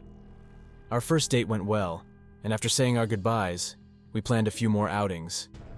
Eventually, these plans led me to his apartment, located in a part of the city I was familiar with from my student days. This familiarity gave me a sense of security, especially knowing he had roommates who would be around, so I wouldn't be completely alone with him. We spent some time downstairs watching TV, and when his roommates returned and started cooking their dinner, JB suggested we finish the episode upstairs before I had to leave to catch my bus. His room was tiny, with just a single bed and nowhere else to sit. He lay down on the bed, and I perched awkwardly at the edge. He urged me to move closer, and I reluctantly complied. Then he mentioned he couldn't see well and suggested I lie down too. Despite feeling uncomfortable, I figured nothing would happen since we hadn't even kissed. But at that moment, I wished I had just left. Suddenly, without any warning or even a hint of affection, JB grabbed my arm and tried to force my hand down his shorts. That was my breaking point. Thankfully, I had my handbag with me, which I clutched tightly. In a swift motion, I jumped off the bed, slung my bag over my shoulder, and dashed downstairs, with him trailing behind, apologizing profusely and begging me not to leave. He was barefoot and unaware that I knew the city well. I quickly lost him and took a different route than the one we had arrived by. I was panicking at the bus stop, frantically calling for a ride home, hoping he wouldn't find me. Eventually, I made it home safely and never saw him again. However, that wasn't the last I heard from JB. After that night, he went silent for a while. But then he started sending me messages, pleading for another chance to meet up. I ignored all his attempts to reach out. After JB stopped messaging me for a while, I got curious and checked his Facebook. Turns out he had quickly moved in with a new girlfriend shortly after our awkward encounter. It all happened so fast, it made me wonder if he was already with her when we met. But I guess I'll never know for sure. Fast forward 6 months, I hadn't been active on dating sites, trying to avoid any more weird situations. Then, out of the blue in January, JB messages me. He mentioned he had broken up with his girlfriend and wanted to meet for a coffee and chat. Feeling a bit lonely, I entertained the idea but insisted we meet in a public place. He agreed to that. We planned to meet one evening after I finished work, but then he messaged saying he couldn't make it and suggested I come over to his place instead. I wasn't about to do that, so I went home. For the next 6 months, he kept trying to make plans, always trying to guilt me into agreeing, then changing the plans at the last minute, leading me to cancel. It seemed like a small thing until around June, when I was texting a friend from the next town over. Let's call this friend M. M had shared stories about a crazy ex-girlfriend he had.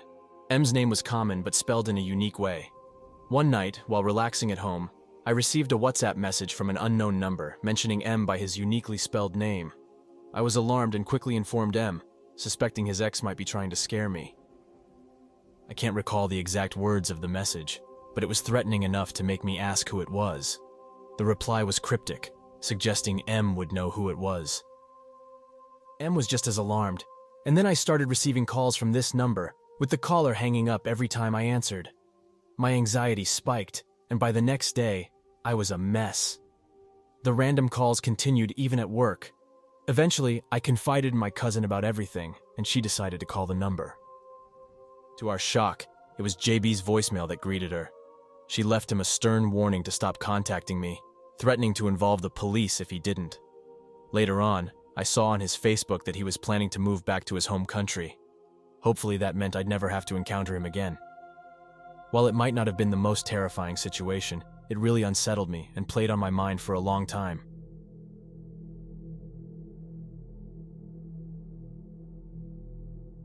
A bit ago, I figured it was time to start meeting new folks again. I wasn't exactly on the hunt for a boyfriend or anything, but trying to find someone in bars just wasn't cutting it for me. Like many single girls in college, I ended up getting a dating app. I ended up chatting with quite a few people on there, and it helped me build up the courage to actually go out on a date from time to time. I didn't actually meet most of these guys in real life, but there were a handful I did meet. For the most part, these dates didn't really lead anywhere, but there was one guy who turned out to be a bigger headache than the others. His name was Alex, and we planned to go out for dinner. He mentioned this fancy place halfway between where we both lived and wanted to take me there. However, when the day arrived, he ghosted me and didn't pick up his phone.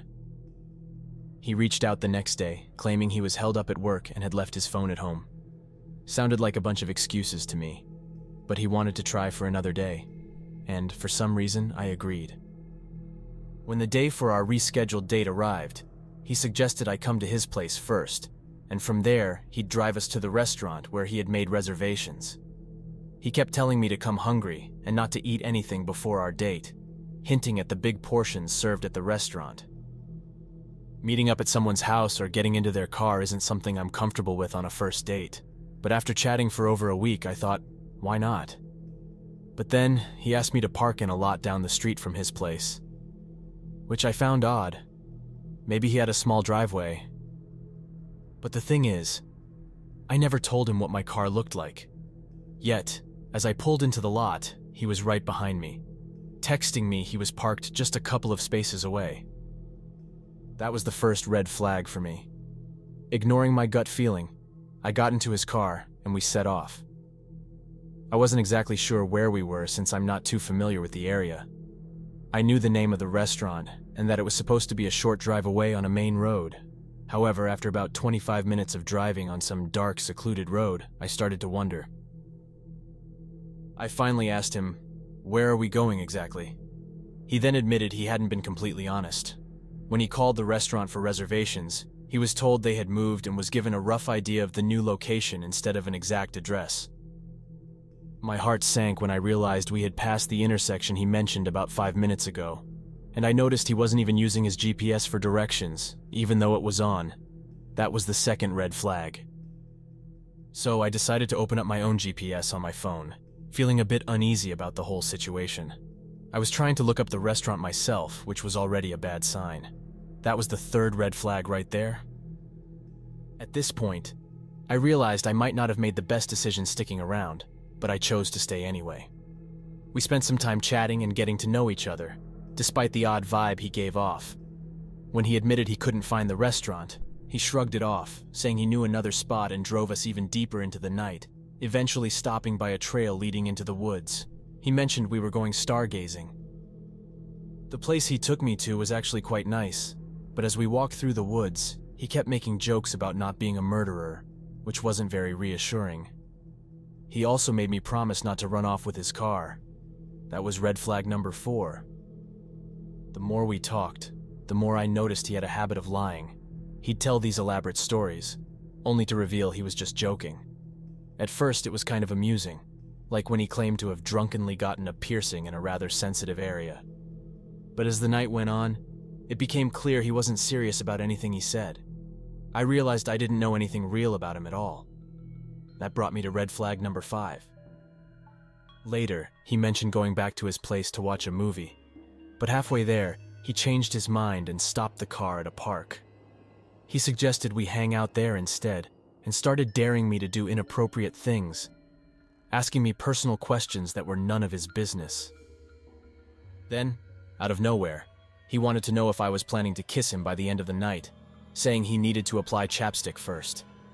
And there I was, rummaging through my purse for chapstick, while he made it awkwardly obvious that he was touching himself. All of this just didn't sit right with me. I let him know straight up that I didn't have any chapstick. But then he tried another move, suggesting I should come closer in a way that was anything but respectful. I made it clear that I wasn't okay with what he was suggesting. Despite that, he tried to pull me closer by grabbing me, which made me even more uncomfortable. I reiterated that I wasn't interested in getting intimate with him, especially not on a first date. Yet he didn't seem to take my refusal seriously and suggested something even more inappropriate, as if it was some kind of compromise. That was the absolute last straw for me. Alarm bells were ringing loud in my head by then. I was really upset, especially considering he had previously told me how much he disapproved of men who pressured women, claiming to be someone who respected boundaries. His behavior at the stargazing spot, where he had been careful not to sit too close, now felt like a complete act. It was as if he had suddenly become a completely different person. I told him off, saying that pressuring me wasn't going to change my mind, and reminded him of his earlier claims of being a respectful guy. He then made a ridiculous excuse, suggesting I was just intimidated, which was absurd. I stood my ground, refusing his advances, which seemed to frustrate him. I was desperately trying to think of a way to get him to take me back to my car when he suddenly pretended to receive an urgent text from his uncle, claiming he needed to go home immediately. At that point, I was completely over the situation. I disliked dishonesty intensely. If he wasn't enjoying our time together, he could have simply said so. Instead, he chose to lie and act in a way that contradicted everything he had said about himself. It just made no sense. To top it off, when he dropped me off at my car in a dark parking lot late at night, he left before I even got out of the car, showing a complete lack of concern for my safety. It was clear there wouldn't be another date. But here's the thing that really got to me later on. I drove past the original location of the restaurant we were supposed to go to, and it was still there, unchanged, open as usual, and very close to his house. So, it made me wonder, where was he really planning to take me that night? The whole experience with Alex from Bumble left me feeling very uneasy.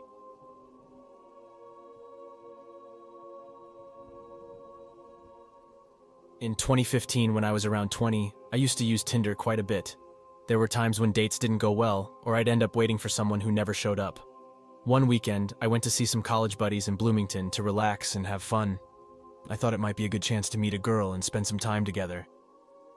I can't really recall her name, but we matched on Tinder and chatted for a day before deciding to meet at her place that night. I told my friends I was heading out since her apartment was just a 5-minute drive from where they lived. I hopped in my car, set up my GPS, and soon arrived at her apartment complex, texting her to ask which unit was hers. I wandered around the complex, trying to find the correct building number until I reached where she was supposed to live. I messaged her to come down and let me in, confident I was at the right spot. She replied with a sure, and I waited outside, probably for about 5 minutes. It's important to note that it was around 10 p.m. in the middle of winter. As I lifted my head from my phone, I started to notice something odd. I saw a window on the ground floor open slightly, and it looked like 4 people were peeking out at me. I messaged the girl again, asking where she was. She replied that the main door to her building was unlocked, and her apartment was the first one on the right after you enter. Heading to the door, I found it odd but true that it was unlocked. Once inside and the main door closed behind me, I turned left, but then I heard a whisper from behind a door saying, "Shh, he's outside." That moment, I realized I was standing near the same window where I'd seen those people looking at me. A strong feeling told me I needed to get out of there quickly, fearing something bad might happen. I left the building, noticed the lights by the window were now off, and ran back to my car, driving away as fast as I could. Back at my friend's place, I shared what happened, but they didn't seem to understand the seriousness of it. As the evening went on, We relaxed and had some beers. Before going to sleep, I received a text saying, "Where did you go? I've been waiting for you all night." I immediately blocked the number and tried to forget about the night by going to bed. So, a word of advice to anyone using dating sites: always choose to meet up in a public place.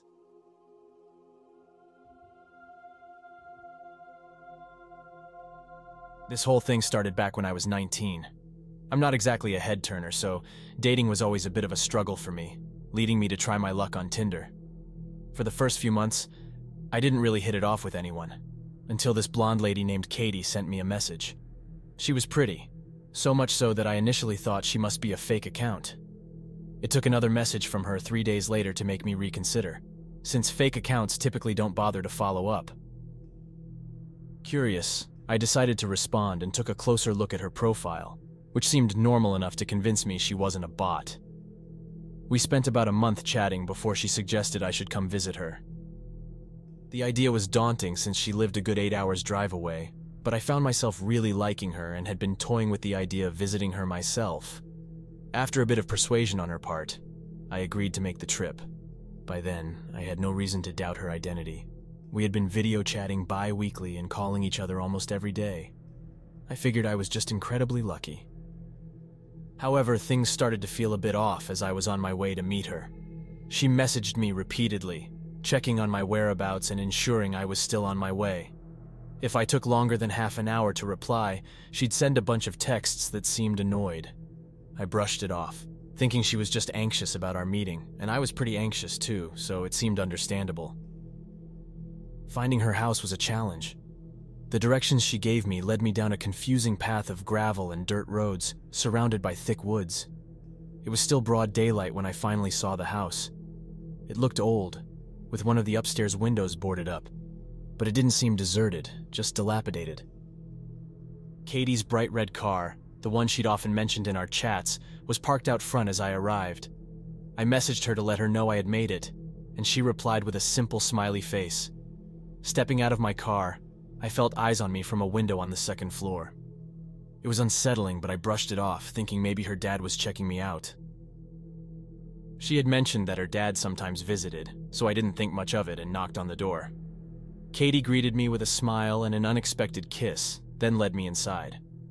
We settled on the couch, and as we chatted about her plans for our visit, I casually brought up her dad's presence. "I didn't know your dad was here." "Was that supposed to be a surprise?" I asked. Katie looked genuinely confused and told me her dad wasn't there. Thinking she was playing a joke, I mentioned seeing him at the window. Her reaction was immediate fear. She insisted we needed to leave immediately. We rushed to our cars, and as I pressed her for answers, Katie explained she had been alone until I arrived. I called the police, and while explaining the situation, Katie gasped and pointed to the window where I'd seen the figure before. Now I could see him clearly, an older, emaciated man staring back at us. He disappeared from the window after noticing our attention. The police arrived after a tense half hour, during which Katie was visibly upset, regretting not locking her doors. After the police arrived, they split up. Some questioned us while others searched the house. They found the back door wide open but no sign of the intruder, concluding he must have fled into the woods. Katie, too scared to stay alone, asked me to spend the night. I agreed, sleeping on the couch downstairs, near the room where we saw the stranger. Katie, seeking some form of protection, brought out her dad's shotgun, a weapon she'd never intended to use. I assured Katie it was okay, believing the intruder had left, but she felt more secure having the shotgun nearby. I was grateful for her insistence later on. That night, while Katie had managed to doze off, I was still up, glued to the TV. Suddenly I caught the sound of a doorknob turning from the kitchen. My fear had evaporated, replaced by annoyance. I turned on the kitchen light, aimed the shotgun at the door, and there he was, the same man from before, right behind the glass door, looking as surprised as us to find the door locked. After a moment, he turned and disappeared into the woods. I immediately woke Katie, explained what happened, and we called the police again. They arrived and combed through the woods but found no one. They suggested we find a safer place to spend the rest of the night. Katie decided to stay with a friend, and I planned to head home. I left shortly after Katie. While sharing the night's events with my brother over the phone, my car's headlights illuminated the figure of that same man, lurking at the corner of the house, silently observing me. I didn't hesitate. I sped away and chose not to call the police again. However, I did message Katie to inform her, and she said she would contact the police. It seemed like Katie never dared to return to that house by herself after that night. And honestly, I couldn't blame her one bit. That encounter remains one of the most terrifying experiences of my life.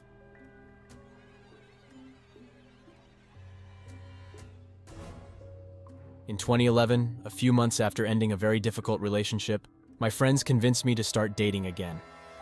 To give it a try, I created a profile on a dating site called Plenty of Fish. I was overwhelmed by the number of messages I got in just a few hours. Most messages were simple greetings, or people looking for a quick meetup, which wasn't what I wanted, so I ignored those. About a week later, I got a message from a guy who lived about an hour away. He seemed nice and was good-looking, so I responded. Our chat was light and easy at first. He suggested meeting for coffee, and without thinking too much about it, I agreed. But then things started to get strange. He became very insistent about when we could meet for coffee. I explained that I didn't have a car and might need to borrow my mom's. He offered to pick me up, but that made me uncomfortable. His next message was chilling. He said, "Your town can't be that big. I bet if I knocked on a few doors, someone would tell me where you live." I was shocked and responded, "Are you serious? That's really creepy." This angered him, and he sent several messages after that, threatening me. He said things like, "I could make you disappear and nobody would look for you. You're just a slut. I could throw you in a well and you'd never be found." Terrified, I begged him to leave me alone.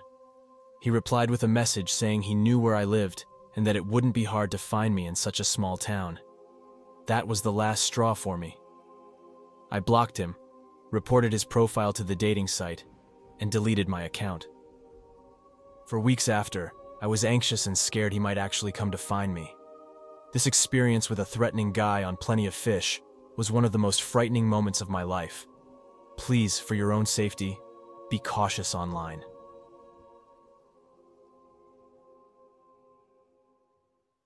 I've had some really strange and scary experiences, but there's one that really sticks out. First things first, I'm a guy, and I kinda let people know I'm gay, but not too openly.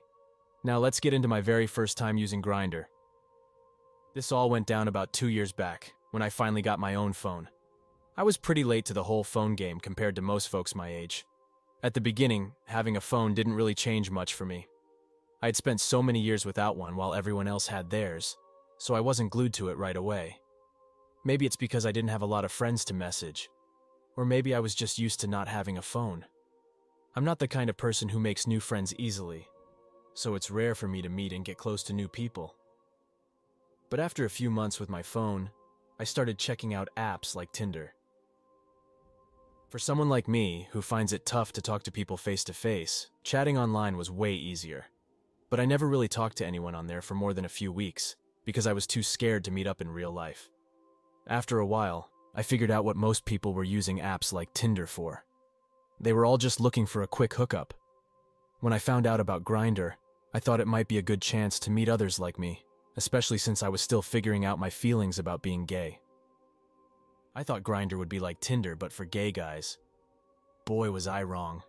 On Tinder, people around my age would act like they were interested in you. They'd start a conversation, ask about you, then slowly start talking about sex.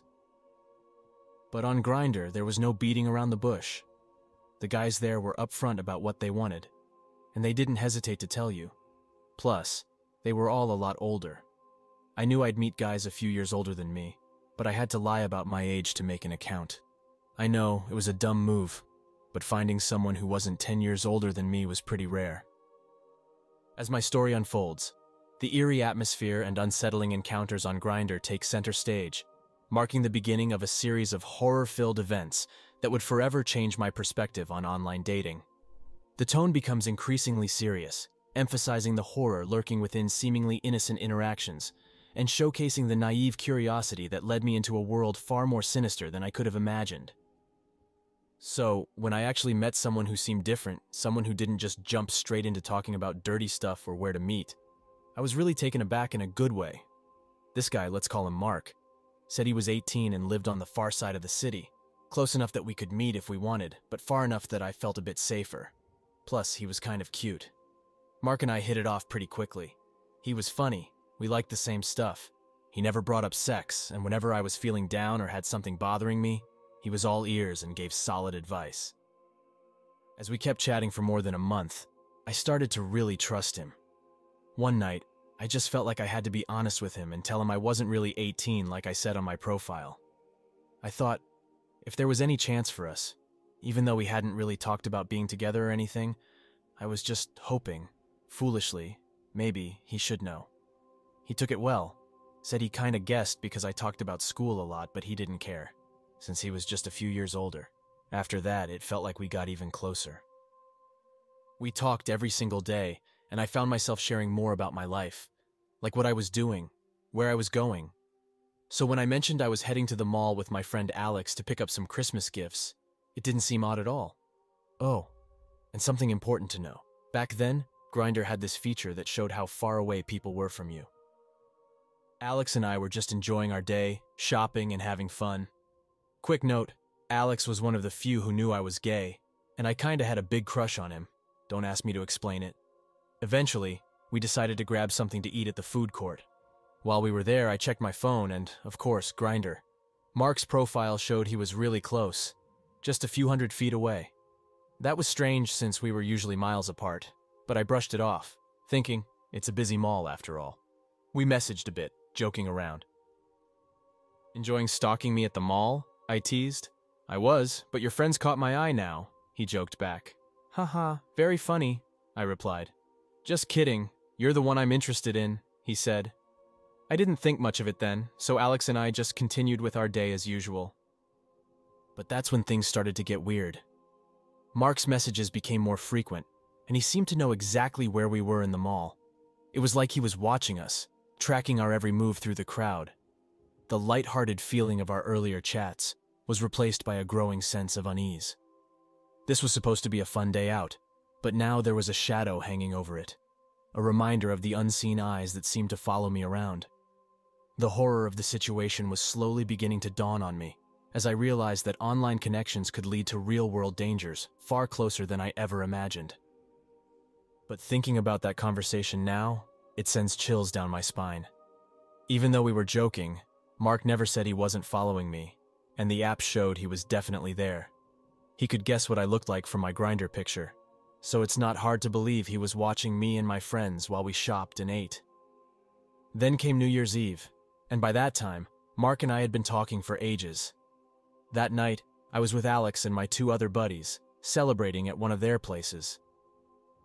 Our friend, whose house we were at, let's call him Eric, had managed to get some alcohol and took some beers from his parents' stash. So of course, we were pretty drunk.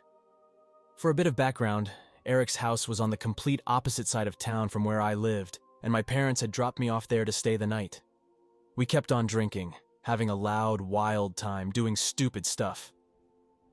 The TV countdown to midnight was just a few minutes away, so we tried to calm down a bit, sprawling out on the couches to watch. I was sitting next to Alex with another friend on his other side, while Eric sat on a separate small sofa. A lot of things contributed to what happened when the countdown reached 0. A lot of it was because I had drunk too much, but also being so close to each other after all that roughhousing, plus my huge crush on Alex. So when the countdown ended, and I saw Alex looking at me, I drunkenly tried to kiss him, just as our other friends started cheering for the new year. Alex pushed me away immediately, shouting, "What the hell?" He was really mad, but he didn't try to hit me, which I guess was something. I tried to explain, but he wasn't listening, just told me to go away and insulted me. By then, Eric and our other friend were quiet, just watching us. Feeling drunk, ashamed, and hurt, I just stood up and left. Eric tried to stop me, but the others didn't say anything, so I kept going.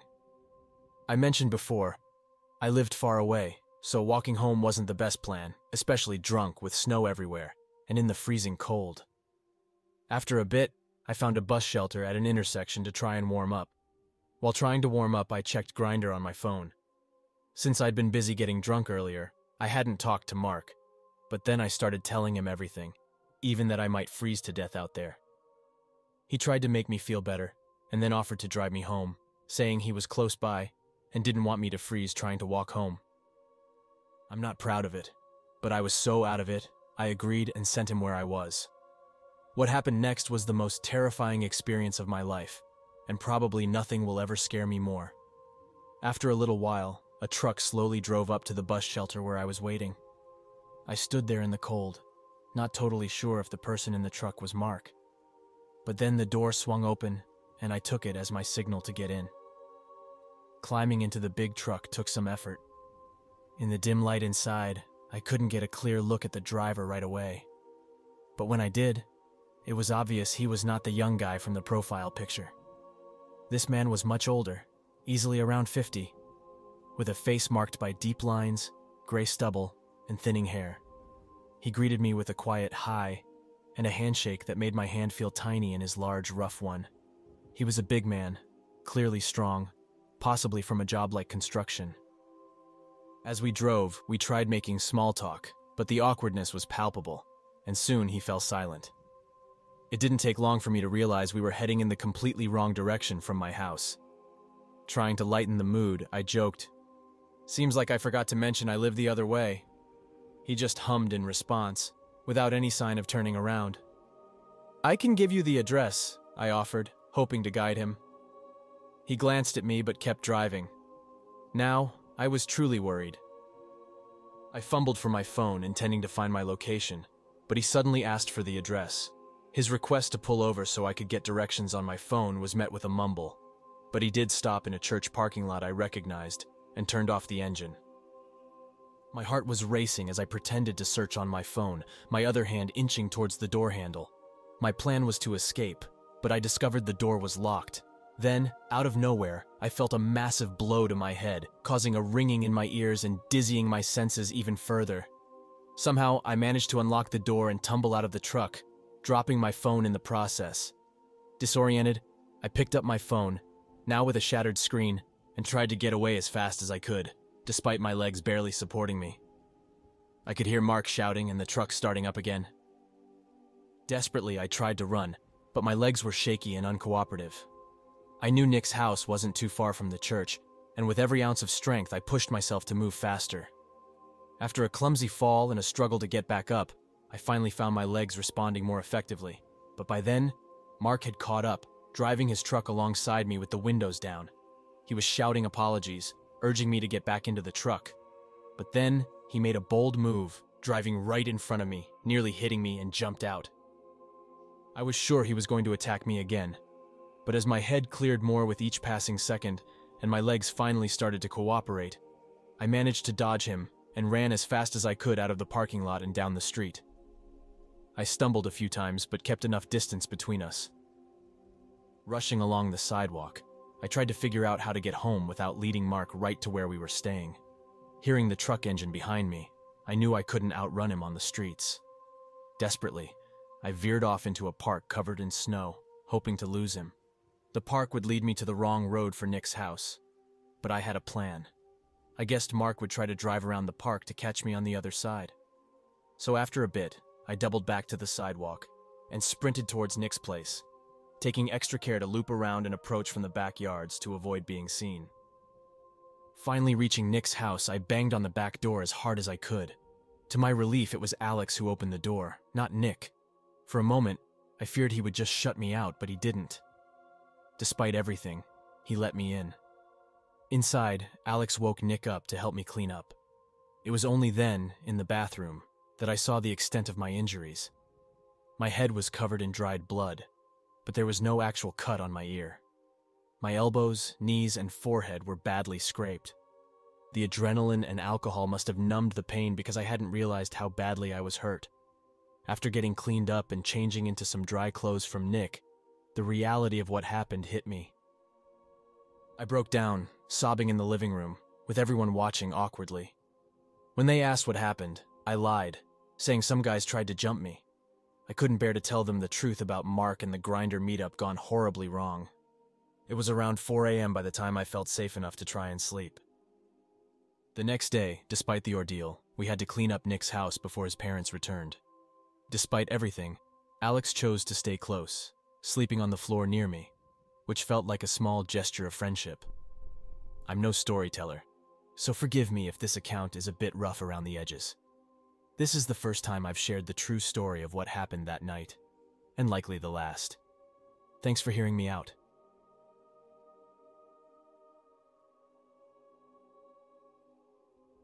I never thought having someone follow me could be so terrifying. I was 18 then, and it happened 4 years ago, but I still remember it like it was yesterday. I had just started college, and my girlfriend broke up with me. I felt really sad. I sent her many texts, but she never replied. I tried calling her too, but it always went straight to voicemail. All I wanted was to fix things with her, but she never got back to me or answered my calls. My brother, who was 27, told me to forget about her and move on. He suggested I try dating online. I wasn't keen on the idea of online dating because I've heard stories about people pretending to be someone else. But after thinking it over, I decided to try it. I downloaded Tinder and set up my profile. I waited for someone to message me for about a day, but nobody did. I was about to log off when suddenly someone messaged me. The message was simple. "Hey, what's up?" So I replied, "Not much. You?" While waiting for her reply, I checked her profile. Let's call her Emma for privacy. Emma had blonde hair and blue eyes, and we lived close to each other. My first thought was, wow, this beautiful girl messaged me. Just as I was thinking that, I got another message from her. She said, "You look really handsome. Want to meet?" I replied, "I'd love to meet." She quickly messaged back asking, "When do you want to meet?" I asked when she was free, and she said tomorrow. We agreed to meet the next day, but were unsure where. "How about the coffee shop nearby in the morning?" she suggested. I agreed, saying it sounded good and that I'd see her tomorrow. We stopped chatting after that. I went to bed feeling great. The next morning, I got ready and drove to the coffee shop. I messaged her to say I was at the coffee shop, and she texted back, "Okay, I'll be there in 1 minute." I just replied with a simple okay, found a table and sat down to wait. She showed up soon after and we really hit it off. We found out we liked a lot of the same things, like playing video games and going on road trips. After our date, we said goodbye, and by the time I got home, she had already sent me a message saying she missed me. Our next date was set for 3 days later. On the day, I got ready and went to meet her. But she seemed different this time. Not mean, but just off, as if she was hiding something. I asked if something was wrong, but she said no. After the date, we said goodbye again. As soon as I got home, she called, insisting she wanted to give me a gift next time we met. It was odd, but I agreed. Then, right after we hung up, she called again, asking why I had hung up. I explained, thinking she had finished talking. She then asked me to stay on the phone with her all night. I said I couldn't because of my classes the next day, but she ignored me and kept talking, asking personal questions. I tried to end the call, saying I needed sleep, but she wouldn't let me hang up. She insisted I keep talking to her all through the night. Eventually, I fell asleep out of exhaustion. The next morning, I woke up to a ton of messages from her, one even threatening to break into my house and kill me if I didn't reply. I was shocked and scared. That's when I decided to end things with her. But that's when she started stalking me. She moved closer to my place and even transferred to my college. She followed me everywhere, always a few feet behind, not attending her classes but just watching me with a cold stare. She would even stand outside my apartment door, trying to peek inside. Once, she attempted to break in. I called the police multiple times, but they said they couldn't do much without evidence. That's when I decided to get a restraining order. Even after I got the order, she didn't stop. She continued following me and even tackled me once. I was fed up and called the police to have her arrested for not obeying the restraining order. While talking to the police, I got a call from a number I didn't recognize. I asked the police to wait and answered the call. It was Emma. Her voice sounded really scary, saying things like, "If I can't have you, nobody will." I shouted back, warning her that she would be arrested if she kept this up. But right after we hung up, Emma came to my place with a huge knife in her hand. Even though I am a guy, I was really scared. Emma looked wild. Her hair was a mess. Her eyes were red, and she looked like she hadn't cleaned herself in days. She screamed, "If I can't have you, nobody can," and charged at me with the knife. I managed to move out of her way, but she still cut my cheek. I ran into another room, locked the door, and called the police again, telling them what was happening. Emma lost her mind outside the door, stabbing it with her knife and screaming crazy things. Luckily, the police arrived in about 10 minutes. They grabbed Emma and I came out of the room.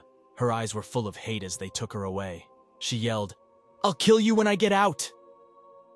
There was a court case, and Emma was put in jail for breaking and entering and trying to kill me. After that, I stopped using dating apps.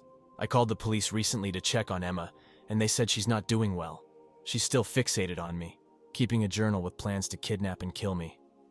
After hearing that, I moved to a different state, far away from her. I really hope she doesn't do this to someone else when she gets out. So, to Emma, my obsessive ex-girlfriend, I hope I never see you again.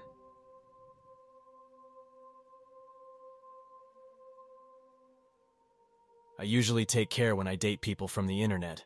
I chat with them until I feel okay, meet them in a place where many people are around, and tell my friends where I will be. Most of the time, these dates are fun or just okay. I never felt scared. I even made some good friends. Some people I never see again. No problem, no trouble. Very simple.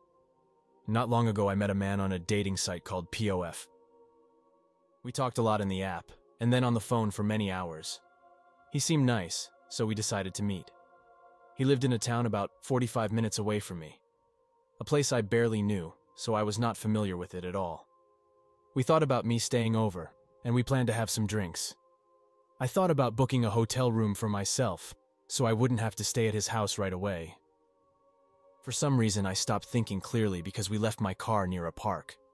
I had no idea how to find it again, because he drove through many streets to get to his house. And he told me to hide in the back of his van because it was a small town, and he didn't want people to see me.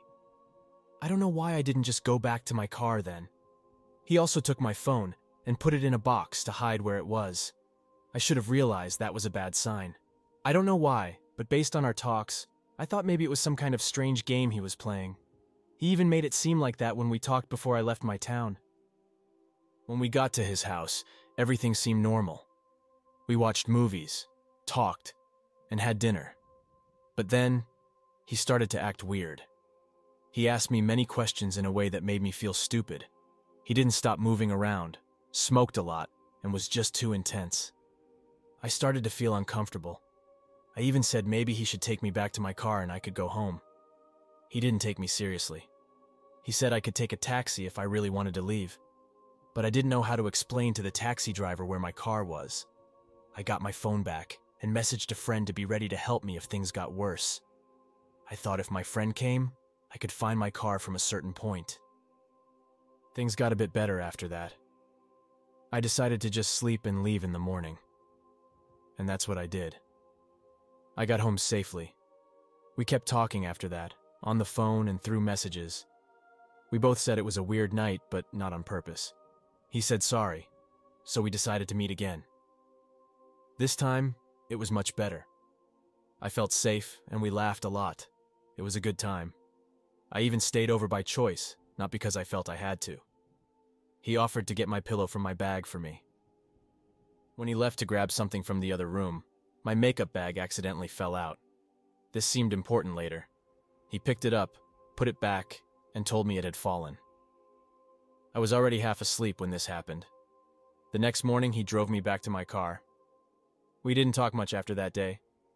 I was busy being part of a wedding and had a lot to do. In the evening, he sent me a message, and I told him I'd call him back later because I was occupied. I didn't hear from him after that. So when I was free around 2 a.m., I texted him to see if he was still up for a chat. This wasn't unusual for us, but this time, he got very angry. He accused me of preparing some sort of script for him and questioned what I really wanted from him. I was confused and told him we had agreed to start as friends and get to know each other. He then insulted me, saying it was dumb to carry a makeup bag around as some kind of trick. He also thought it was suspicious that I said I would call him later, even though he knew I was busy. All I could think about was how easy it would be to just walk away from this mess. A week later, while I was at work, I got a voicemail from him demanding I call him back.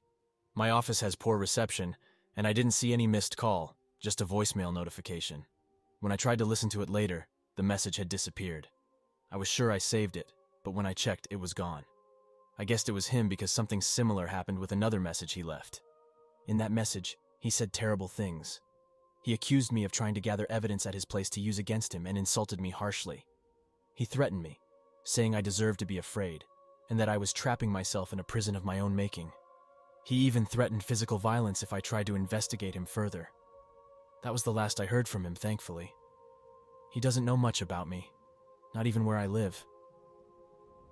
I've never experienced anything like this before, and I'm not sure what to do next. I just hope it doesn't get worse.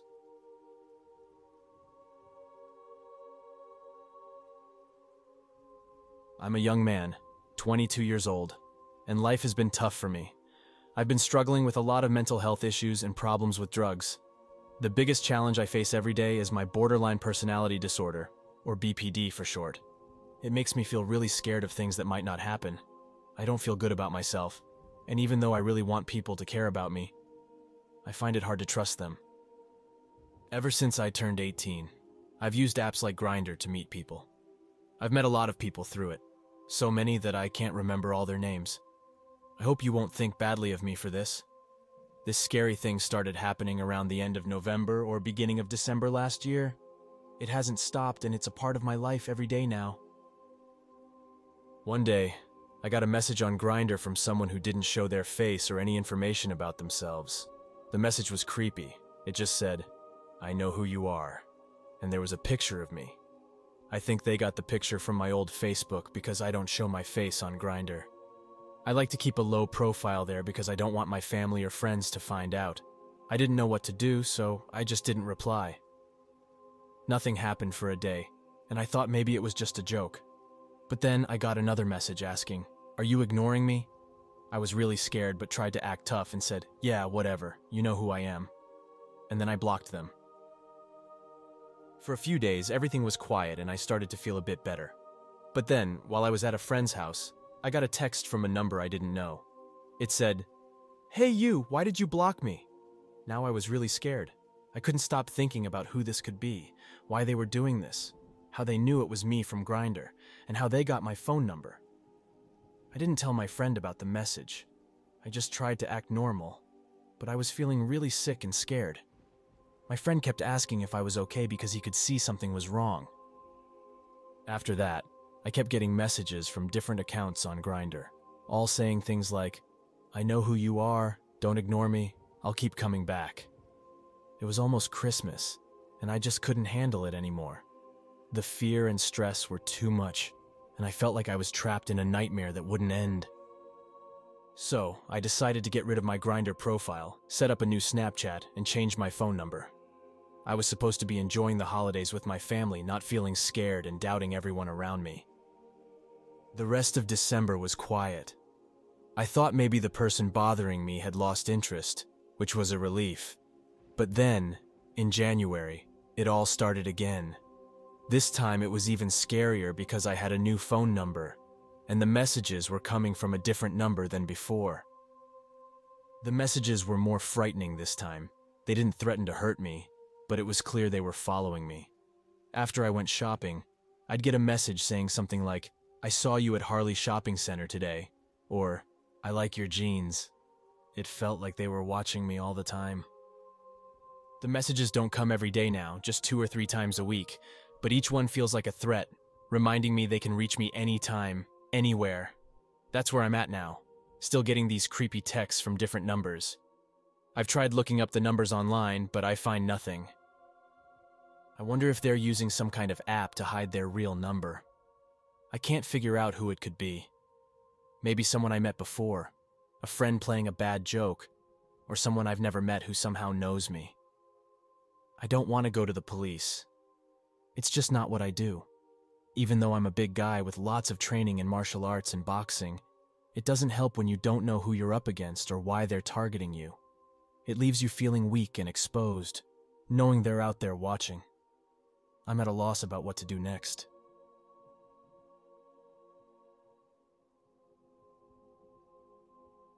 I was working at a small hotel in a quiet town in the south as the night person. My job was from late at night until the morning. As a young woman of 22 doing this job, I've seen some odd things. The most frightening experience happened when I had just started. It was almost time for my shift, and I was using Tinder, hoping to meet someone interesting. I connected with a man who seemed nice. He liked dark, mysterious things, just like I did, so I was excited. We chatted for a bit, but then I had to leave for work, and we said our goodbyes. That evening was my first time working alone after my training. I was a bit anxious. Then, a man I felt like I'd seen before came to the front desk asking for me by my name. I felt uneasy because something about him was off. He told me he was the guy from Tinder and had guessed I might be working at the hotel he was staying at. That was a big warning sign for me. For the next 2 hours, I couldn't leave the desk because he kept talking to me. He shared too much about his past relationships and fights, and even said inappropriate things to me. I had never faced something like this at work, and I didn't know how to handle it. Eventually, he went to his room, and I stepped outside for a break. No sooner had I lit my cigarette than he appeared again. I learned he was a painter working in the area, not from around here. He talked about his hometown and kept getting too close to me. He wanted to smoke marijuana, and I just wanted him to leave me alone. So I pointed out a spot away from the cameras. Suddenly, he got too close, smelled my neck, and started touching me inappropriately. I quickly pushed him away and warned him never to touch me again. I dropped my cigarette, grabbed my phone to call my manager, and hurried back inside. But the man snatched my phone and sent himself a message, getting my number. The first thing he sent was a shocking picture of his body with extreme modifications. It was unlike anything I'd ever seen. Then he sent disturbing images and videos with threats of what he wanted to do to me, mentioning he knew where I was. I was terrified and couldn't understand why I didn't call the police. My manager wasn't picking up the phone either. So there I was, hiding in the office, having the worst panic of my life. Then he sent a video. I don't know why I looked at it, but it was horrible, violent and explicit in a way that made me sick. I locked myself in the back room, cried, and waited for hours until it was time to prepare breakfast for the hotel guests. The messages continued for days until I finally told my manager everything. He immediately removed the man from the hotel and banned him and his company from booking with us again. Looking back, I wish I had called the police, but I was too frightened at the moment. So to the terrifying man from Tinder, never try to reach me again.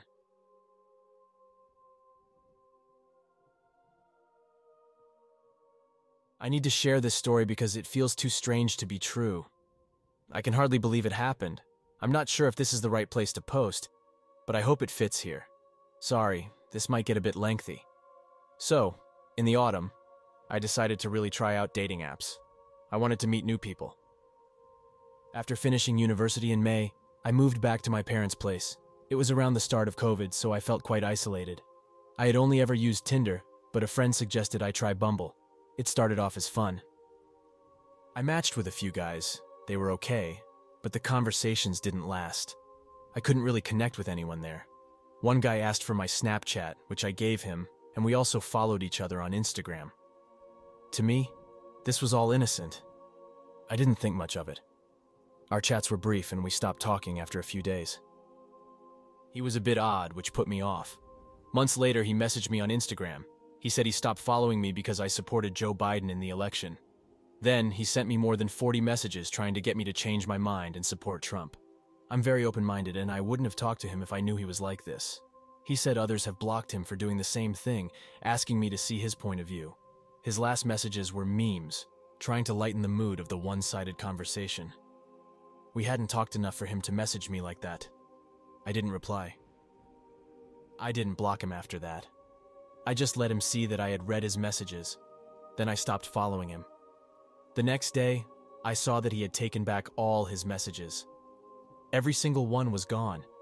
I quickly recorded my screen and shared it with my friend because it felt really strange and scary.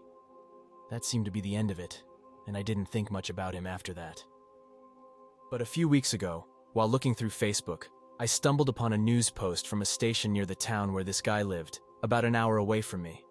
The news was about a man who had used a gun to kill an elderly woman, 87 years old, living in his building. He had tried to force other people out of their homes until another resident stopped him to protect everyone. Reading the details, the man's name and face looked so familiar. Then it hit me. It was him. I found the screen recording of his messages I had saved, confirming it was indeed him. I felt a rush of fear. My hands were sweaty, and my heart was pounding. It's terrifying to think I had talked to him and experienced something so odd with him.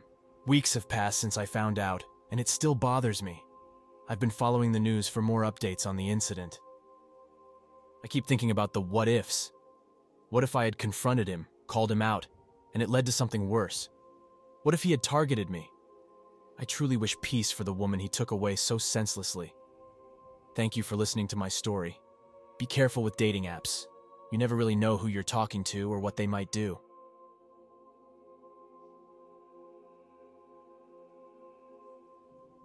It all began in February last year when my friend Anna decided she wanted to find someone special. So she downloaded a dating app called Tinder to start her search. She found a profile of a guy around his mid-20s, with light skin and curly hair. Anna liked his profile and swiped right to show her interest. Not long after, she got a message from the app saying she and the guy had matched. They began chatting and got along well. But after a while, Anna didn't think much of it. But then, things started to get weird. The guy began sending her too many messages, non-stop. Eventually, Anna got annoyed and blocked him. Fast forward to August, Anna and I, bored, decided to drive to the mall, which was quite far from where we lived. Our friend Lisa joined us, driving her car to make the journey more fun. After spending the day at the mall, we started our trip back home around 6:30 p.m. That's when things felt off. Suddenly, Anna received a friend request on Snapchat from the guy she had blocked months ago. Anna was really upset and told him to leave her alone, then blocked him again. We tried to forget about it and enjoy the rest of our day, hoping that would be the end of it. But it wasn't. We decided to stay over at Lisa's place to make sure Anna wasn't alone. During the night, I woke up needing the bathroom. That's when I saw a dark figure outside the bedroom window. I screamed, waking everyone up, including Lisa's dad. I explained what I saw, and Lisa's dad went outside to check. He found someone lurking there, wearing a mask. He tackled the intruder, and to our horror, it was the same guy Anna had blocked. We called the police, and they arrived quickly, arresting him. From the outside, this story might not seem too scary, but living through it was terrifying for us. It was a horror we never want to experience again.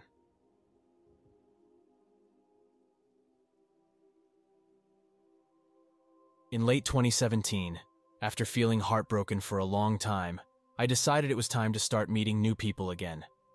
So I made a decision that now seems quite silly. I joined Tinder. I had used Tinder before, but nothing prepared me for what was about to happen. Near the end of October, I matched with a guy named Tom. Tom seemed all right at first glance. He was charming and polite. We chatted for a couple of weeks and agreed to meet up for a date. We planned to meet in a city he had just moved to, which was not too far from where I lived, about 40 minutes away. I arrived at the bar we had agreed on first and waited for him. He was late by about 15 minutes, but when he showed up, he looked mostly like his photos, which was a relief. However, the moment he started speaking, something felt off. His voice sounded like he was about to cry at any moment. It was unsettling. He had several tattoos, one of which was the all-seeing eye, often linked with the Illuminati. Trying to lighten the mood, I made a joke about it, saying, "Illuminati confirmed you must know all the secrets, right?" His response was sharp and serious. "What are you talking about? Don't talk about things like that here." I laughed it off, but he didn't seem to find it funny at all. He then made a strange comment about knowing people who had passed away.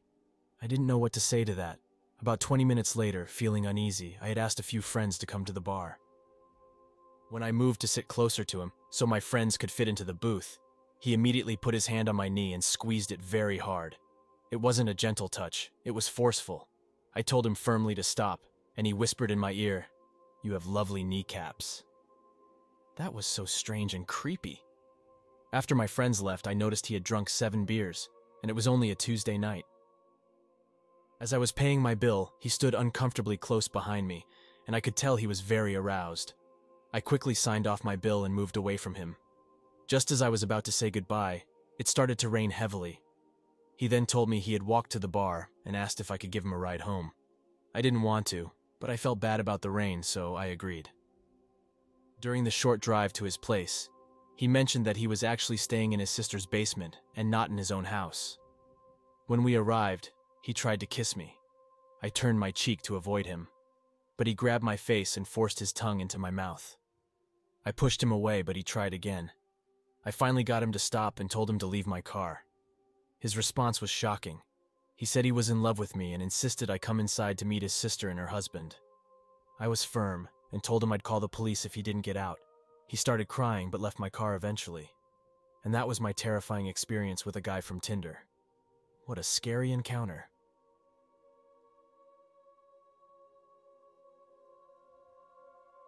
I matched with a girl on Tinder named Lisa. Our first date was on February 3rd. Lisa knew from the start that I had just ended a long relationship with Anna and that we still talked sometimes. By the end of February, Lisa and I began to call each other boyfriend and girlfriend. 3 days ago, while I was taking a shower, Lisa snooped through my phone. She found some messages between Anna and me. Some were just friendly chats, and others were more loving, sent before Lisa and I even knew each other. When I finished showering, I saw Lisa packing her bags, ready to leave, holding my phone. She had sent messages to many of my contacts, saying things like, "Turns out I'm a jerk and Anna is playing games." She also got into my Facebook account, posting mean things about Anna and removing many of my friends. She did the same on my Twitter. I had to borrow a phone from a workmate to try and get in touch with her and recover my social media accounts. Once she realized I was trying to fix things, she changed all my passwords, including my email. Later, she said she wanted to talk and suggested meeting at my place. I agreed, hoping to get my phone and access back. She returned my phone and forced me to call Anna in front of her, telling her I was cutting her off. I had already warned Anna that something like this might happen, and we should just pretend. Since we both had acting experience, we managed to fake a heated argument on the speakerphone for Lisa to hear. Lisa gives back my passwords, and I quickly change them. I tell her it's over between us, and she can't believe I'm breaking up with her for what happened. She tries to reach out through Facebook, but I block her. I block her everywhere, but she starts calling me repeatedly, staying silent if I answer. Eventually, I block her number too. Then, calls start coming from a different number, one from Colorado. Tired of it, I go to my phone company and get a new number. I even change my house locks, fearing she might have made a copy of the key. The day after, Lisa creates a Facebook page to insult me and Anna, and somehow gets into another Twitter account of mine. I warn her, saying if she contacts me or talks about anyone I know again, I'll go to the police. Suddenly, I receive an email about a credit card approval from a bank I never use.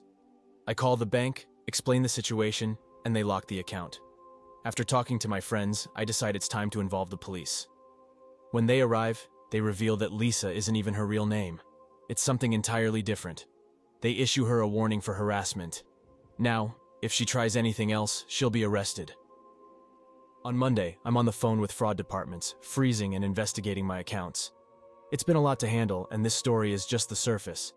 I'm sharing this because, now that the police are involved, and I've had to take measures like changing locks and phone numbers, I'm beginning to feel the emotional toll of being mistreated and stalked by someone I was beginning to care for. I'm struggling with how to cope with this. I really wish none of this had ever happened.